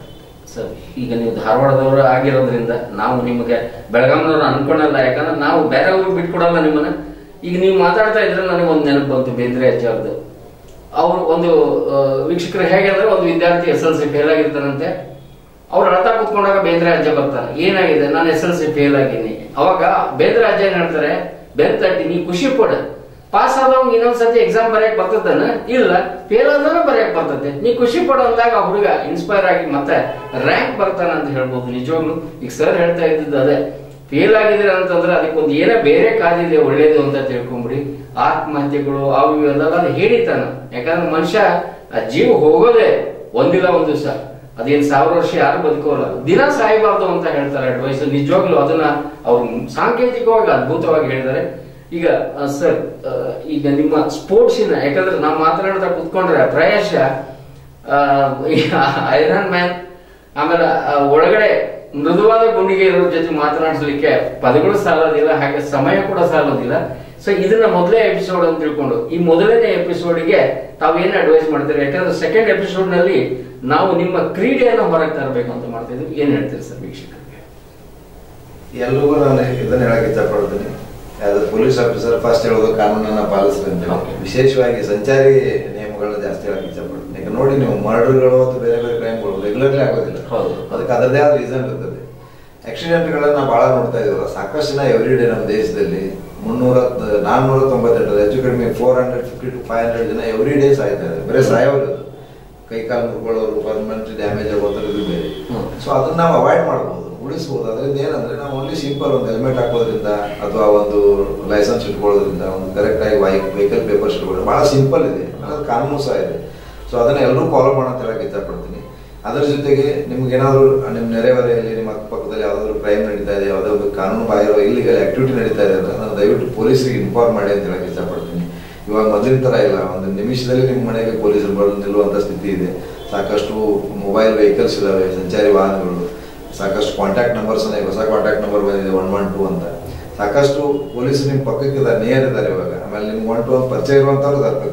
ಪ್ರತಿಯೊಂದು ಮನೆಯಲ್ಲೂ ಒಬ್ಬ ಪೊಲೀಸ್ ಕಾಂಟ್ಯಾಕ್ಟ್ ಇರ್ತದೆ. ಈ ಮೇ ಬಿ ಕಾನ್ಸ್ಟೇಬಲ್, ಈ may be officer, any rank. So ಅವ್ರ ಜೊತೆ ಒಂದು ಫ್ರೆಂಡ್ಶಿಪ್ ಇಟ್ಕೊಂಡು ಇಂಥ ಒಂದು ಆಕ್ಟಿವಿಟಿಗಳ ಬಗ್ಗೆ ನಿಮ್ ಗಮನಕ್ಕೆ ಬಂದ್ರೆ ಅದನ್ನ ಅವ್ರ ಗಮನಕ್ಕೆ ತಗೊಂಡ್ಬನ್ನಿ, ಅವರನ್ನು ತಡೀತಾರೆ. ಆಮೇಲೆ ಮಕ್ಕಳಿಗೆ ವಿಶೇಷವಾಗಿ ಎಲ್ಲಾ ರೂಲ್ಸ್ಗಳನ್ನ, ಬರೀ ಟ್ರಾಫಿಕ್ ರೂಲ್ಸ್ ಅಂತ ಹೇಳಿದ್ರು, ಎಲ್ಲ ಏನು ಕಾನೂನು ವಿರುದ್ಧವಾದಂಥ ಕೆಟ್ಟ ಚಟಗಳಿದಾವೆ ಅಂಥವುಗಳನ್ನ ಬೇಡ ಅಂತೇಳಿ ನೀವು ಕನ್ವಿನ್ಸ್ ಮಾಡ್ಬೋದು. ನಿಮ್ಗಾಗಲಿಲ್ಲ ಅಂದ್ರೆ ಯಾರ ಕಡೆಯಿಂದ ಆಗ್ತದೆ, ಎಲ್ಲ ಪೊಲೀಸರ ಪರಿಹಾರ ಅಂತಲ್ಲ, ನಿಮ್ಮ ಹಿರಿಯರು ಇರ್ತಾರೆ, ನಿಮ್ಮ ಓಣಿ ಅಥವಾ ನಿಮ್ಮ ಒಂದು ಏರಿಯಾದ ಮುಖಂಡರಿರ್ತಾರೆ, ಅಂಥವ್ರ ಕಡೆ ಅವರಿಗೆ ಒಂದು ಕೌನ್ಸಿಲಿಂಗ್ ಮಾಡಿಸಿ, ಹೇಳಿಸಿ, ತಿಳುವಳಿಕೆ ಹೇಳ್ಬೋದು. ಯಾಕಂದ್ರೆ ಕುಡಿತದ ಚಟ, ಸ್ಮೋಕಿಂಗ್ ಇರ್ಬೋದು, ಡ್ರಗ್ಸ್ ಅಡಿಕ್ಷನ್ ಇವತ್ತು ಬಹಳ ಆಗಿದೆ ಯಂಗ್ಸ್ಟರ್ಸ್. ಇದರಿಂದ ಎಂತ ಬ್ರೈಟ್ ಸ್ಟೂಡೆಂಟ್ಗಳು ಅವ್ರ ಕೆರಿಯರ್ ಹಾಳು ಮಾಡ್ಕೊತಾ ಇದ್ದಾರೆ, ಡಿಪ್ರೆಷನ್ಗೆ ಹೋಗ್ತಾರೆ, ಸುಸೈಡ್ ಮಾಡ್ಕೊತಾರೆ. ಇದರಿಂದ ಎಂಟೈರ್ ಫ್ಯಾಮಿಲಿ ಹಾಳಾಗುತ್ತೆ. ಮಗನೇ ಸತ್ತ, ಮಗಳು ಸತ್ತ, ತಂದೆ ತಾಯಿ ಹಾಳಾಗ್ತಾರೆ. ಸೊ ಇದನ್ನ ನಾವು ಡೇ ಟು ಡೇ ಅಬ್ಸರ್ವ್ ಮಾಡ್ಬೇಕು. ಇದನ್ನ ಎಲ್ಲರೂ ಪೊಲೀಸರೇ ಬಂದ್ ಮಾಡ್ಲಿ ಅಂತ ಎಕ್ಸ್ಪೆಕ್ಟ್ ಮಾಡಬಾರ್ದು. ನಾವು ಮನೆಯೇ ಮೊದಲೇ ಪಾಠಶಾಲೆ ಅಂತ ಖಂಡಿತ ಸರ್. ಸೊ ಆ ಒಂದು ಪಾಠಶಾಲೆಯಲ್ಲಿ ನಾವು ಎಲ್ಲರೂ ಪ್ರಾಪರ್ ಆಗಿ ಒಂದು ಒಳ್ಳೆ ಸಂಸ್ಕಾರವನ್ನ, ಒಳ್ಳೆ ಸಂಸ್ಕೃತಿಯನ್ನ ಮಕ್ಕಳಿಗೆ ಕಲಿಸ್ಬೇಕು. ಎಲ್ಲರೂ ನಾವು ಬರೀ ಕಾನೂನುಬದ್ಧವಾಗಿ ಕಾನೂನು ನಡೆಯಲ್ಲೇ ಮಾತಾಡ್ತಾ ಹೋದ್ರೆ ಅದಕ್ಕೆ ಎಂಡ್ ಇಲ್ಲ. ದೊಡ್ಡ ಒಂದು ಜನಸಂಖ್ಯೆ ಇರುವಂತ ದೇಶ. ಸೊ ಅದಕ್ಕೆ ಎಲ್ಲರಲ್ಲಿ ಇಷ್ಟೇ, ಎಲ್ರಿಗೂ ಬೇಸಿಕ್ ಕಾನೂನು ಗೊತ್ತಿದೆ. ಏನ್ ನಾವು ಬುಕ್ ತಗೊಂಡು ಓದಿ ಅಂತ ಕಾನೂನು ತಿಳ್ಕೋಬೇಕಂತಿಲ್ಲ. ಹೆಲ್ಮೆಟ್ ಹಾಕ್ಬೇಕಂತ ಎಲ್ಲರಿಗೂ ಗೊತ್ತಿದೆ, ಒನ್ ವೇದಲ್ಲಿ ಹೋಗಬಾರ್ದು ಅಂತ ಎಲ್ಲರಿಗೂ ಗೊತ್ತಿದೆ, ನೋ ಪಾರ್ಕಿಂಗ್ ನಲ್ಲಿ ಪಾರ್ಕಿಂಗ್ ಮಾಡಬಾರ್ದು ಗೊತ್ತಿಂತ ಸಿಂಪಲ್. ಅದರಿಂದ ನಿಮ್ಗೆ ಒಳ್ಳೇದಾಗ್ತದೆ, ಜೀವ ಉಳಿಯೋದ್ರ ಜೊತೆಗೆ ನಿಮ್ ಹಣ ಉಳಿತದೆ, ವಾಶ್ ಮಾಡ್ಕೋತೀರಿ ಅಂತ ಹೇಳಕ್ ಇಷ್ಟಪಡ್ತೀವಿ. ಸೊ ಅದ್ರ ಜೊತೆಗೆ ಅದರ್ ಕ್ರೈಮ್ಸ್ ಬಗ್ಗೆ, ಮೇ ಬಿ ಓಶಿ ಇರ್ಬೋದು, ಗ್ಯಾಮ್ಲಿಂಗ್ ಇರ್ಬೋದು, ಅದ್ರ ಬಗ್ಗೆನೂ ಸಹ ಮಾಹಿತಿ ಕೊಡಿ ಅಂತ ಹೇಳಕ್ ಇಷ್ಟಪಡ್ತೀವಿ. ಈ ಕಾರ್ಯಕ್ರಮದ ಪ್ರಾಯೋಜಕರು ಪ್ರಿಂಟ್ ಪಾಯಿಂಟ್, ಕಿಟಲ್ ಕಾಲೇಜ್ ಹತ್ತಿರ, ಟಿಬಿ ರೋಡ್, ಧಾರವಾಡ. ನಮ್ಮಲ್ಲಿ ಎಲ್ಲ ತರಹದ banner print, colour print, offset print ಸೇವೆ ಇದೆ. ಬ್ಯಾನರ್ ಆಗಲಿ, ಕಲರ್ ಪ್ರಿಂಟ್ ಆಗಲಿ, ಸ್ಪಷ್ಟತೆಗೆ ಕನ್ನಡಿ. Print point, the print solution under one roof. ವೀಕ್ಷಕರೇ ಕೇಳಿದ್ರಲ್ಲ ಇಷ್ಟೊತ್ತನ, ಈಗ ಅವ್ರ ಮಾತುಗಳು ಹೆಂಗೆ ಅಂದ್ರೆ, ನನಗೆ ಒಂದೊಂದ್ಸತಿ ಇವ್ರ ಪಕ್ಕದಲ್ಲಿ ಕುತ್ಕೊಂಡು ಅವ್ರು ಬೇಂದ್ರೆ ಅಜ್ಜ ಅನ್ಕೊಂಡ್ರು, ಸಿದ್ದೇಶ್ವರ ಸ್ವಾಮಿಗಳ ಟೈಪ್ ಕಂಡ್ರು. ಅದೆಲ್ಲ ಅಲ್ಲ, ಅವರು ಮುರುಗೇಶ್ ಚನ್ನಣ್ಣವ್ರು ಅಂತ ಹೇಳ್ತೇವೆ. ಹಾಗೆ ನಾವು ವೀಕ್ಷಕರಿಗೆ ಹೇಳ್ತೇವೆ, ಅಭಿಮಾನದಿಂದ ತಾವು ಸಿಂಗಮ್ ಅಂತ ಕರಿಬಹುದು, ಬಾಹುಬಲಿ 1, 2 ಏನಾದ್ರೂ ಕರ್ಕೊಳ್ಳಿ. ಅವರು ಆಧ್ಯಾತ್ಮಿಕ ಬೋಧನೆ ಕೂಡ ನಿಮ್ಗೆ ಸಾಕಷ್ಟು ಮಾಡಿದ್ದಾರೆ. ಹಾಗೆ ಪೊಲೀಸ್ಗಿರಿ ಬಂದಾಗ ತಮ್ಮ ಖಡಕ್ತನ ಕೊಟ್ಟು ತೋರಿಸ್ತಾರೆ. ಯಾಕಂದ್ರೆ ಅವರಿಗೆ ಅದು ಅವಶ್ಯಕತೆ ಪ್ಲಸ್ ಅನಿವಾರ್ಯತೆ ಕೂಡ ಹೌದು. ಹಾಗೆ ಯಾವುದೇ ಪೊಲೀಸು ಸರ್ ಅಂತಲ್ಲ, ಕೆಲಸ ಮಾಡುವಾಗ ಕೆಲವೊಂದು ಅನಿವಾರ್ಯತೆಗಳು ಇರ್ತವೆ. ಖಡಕ್ತನ ತೋರಿಸೋರಲ್ಲಿ ತೋರಿಸಲೇಬೇಕಾಗ್ತದೆ. ಯಾಕಂದ್ರೆ ಕ್ರಿಮಿನಲ್ಸ್ ಗಳಿಗೆ ಗಲ್ಲ ಹಿಡಿದ್ರೆ ಕೆಲಸ ಆಗಲ್ಲ. ಆ ಟೈಮ್ನಲ್ಲಿ ಅವರು ಬೇರೆ ಆಗ್ತಾರೆ. ಹಾಗೆ ಈ ವ್ಯಕ್ತಿಗಳಲ್ಲಿ ಒಬ್ರು ಮಹಾಬೋಧಕರಿದ್ದಾರೆ, ಸಾಧಕರಿದ್ದಾರೆ, ಹಾಗೆ ಖಡಕ್ ಅಧಿಕಾರಿ ಇದ್ದಾರೆ. ಹೀಗಾಗಿ ನೀವೇ ಡಿಸೈಡ್ ಮಾಡಿ ಇವ್ರು ಯಾರು ಅಂತ. ನಾವು ಹೇಳ್ತಾ ಇದೀವಿ, ಅವರು ಬಂಗಾರದ ಮನುಷ್ಯ, ಐರನ್ ಮ್ಯಾನ್ ಅಂತ ನೀವು ಹೇಳಿದ್ರು ಕೂಡ ನಾವು ಹೇಳ್ತೇವೆ. ಐರನ್ ಮ್ಯಾನ್ ಒಳಗಡೆ ಒಬ್ಬ ಮೃದು ಹೃದಯದ ಒಬ್ಬ ಅಣ್ಣ ಇದ್ದಾರೆ, ಸೋದರ ಇದ್ದಾರೆ, ತಂದೆ ಇದ್ದಾರೆ ಅಂತ ಹೇಳ್ತೇನೆ. ಸರ್, ಇಷ್ಟೊತ್ತನ್ನ ತಾವು ಹೇಳಿದಾಗ ಈ ಎಪಿಸೋಡ್ ಮಾತ್ರ ಇನ್ಸ್ಪೈರಿಂಗ್ ಆಗ್ತದೆ. ಹಾಗೆ ತಾವು 2ನೇ ಎಪಿಸೋಡ್ ಕೂಡ ಬರಬೇಕು ತಮ್ಮ ಸ್ಪೋರ್ಟ್ಸ್ ಅನುಭವ ಹಂಚಲಿಕ್ಕೆ. ಹಾಗೆ ತಾವು ಇಷ್ಟೊತ್ತನ್ನ ಈ ಶೆಡ್ಯೂಲ್ ಮಧ್ಯೆ ಕೂಡ ನಮ್ಮ ಪ್ರೀತಿಗೆ ಕಟ್ಟು ಬಿದ್ದು ಬಂದಿದ್ದೀರಿ. ಹಾಗೆ ನಿಮ್ಮ ಅನುಭವಗಳನ್ನ ಹಂಚ್ಕೊಂಡಿದ್ದೀರಿ. ನಮ್ಮ ಸ್ಟುಡಿಯೋಗೆ ಬಂದು ನಿಮ್ಮ ಅನುಭವದ ಪಾಠಗಳನ್ನು ಹೇಳಿದಕ್ಕೆ ಧನ್ಯವಾದ. Thank you. ಎಲ್ಲ ಗರುಡ ಚಾನೆಲ್ನ ಎಲ್ಲ ನಮ್ಮ ಅಧಿಕಾರಿ ಮತ್ತು ಸಹೋದರ ಮಿತ್ರರಿಗೆ ಇಲ್ಲಿ ಕರೆಸಿದ್ದಕ್ಕೆ, ನನಗೆ ಒಂದು ಸತ್ಕರಿಸಿದ್ದಕ್ಕೆ, ಮಾತಾಡ್ಲಿಕ್ಕೆ ಒಂದು ಒಳ್ಳೆ ಪ್ಲಾಟ್ಫಾರ್ಮ್ ಕ್ರಿಯೇಟ್ ಮಾಡೋದಕ್ಕೆ ಧನ್ಯವಾದಗಳು. ಥ್ಯಾಂಕ್ಸ್. ಆಗದು ಎಂದು ಕೈಲಾಗದು ಎಂದು ಕೈ ಕಟ್ಟಿ ಕುಳಿತರೆ, ಆಗದು ಎಂದು ಕೈ ಕಟ್ಟಿ ಕುಳಿತರೆ ಸಾಗದು ಕೆಲಸವು ಮುಂದೆ. ಮನಸೊಂದಿದ್ದರೆ ಮಾರ್ಗವು ಉಂಟು, ಕೆಚ್ಚದೆ ಇರಬೇಕೆಂದು, ಕೆಚ್ಚದೆ ಇರಬೇಕೆಂದೆಂದು. ಆಗದು ಎಂದು ಕೈಲಾಗದು ಎಂದು ಕೈ ಕಟ್ಟಿ ಕುಳಿತರೆ ಸಾಗದು ಕೆಲಸವು ಮುಂದೆ, ಸಾಗದು ಕೆಲಸವು ಮುಂದೆ.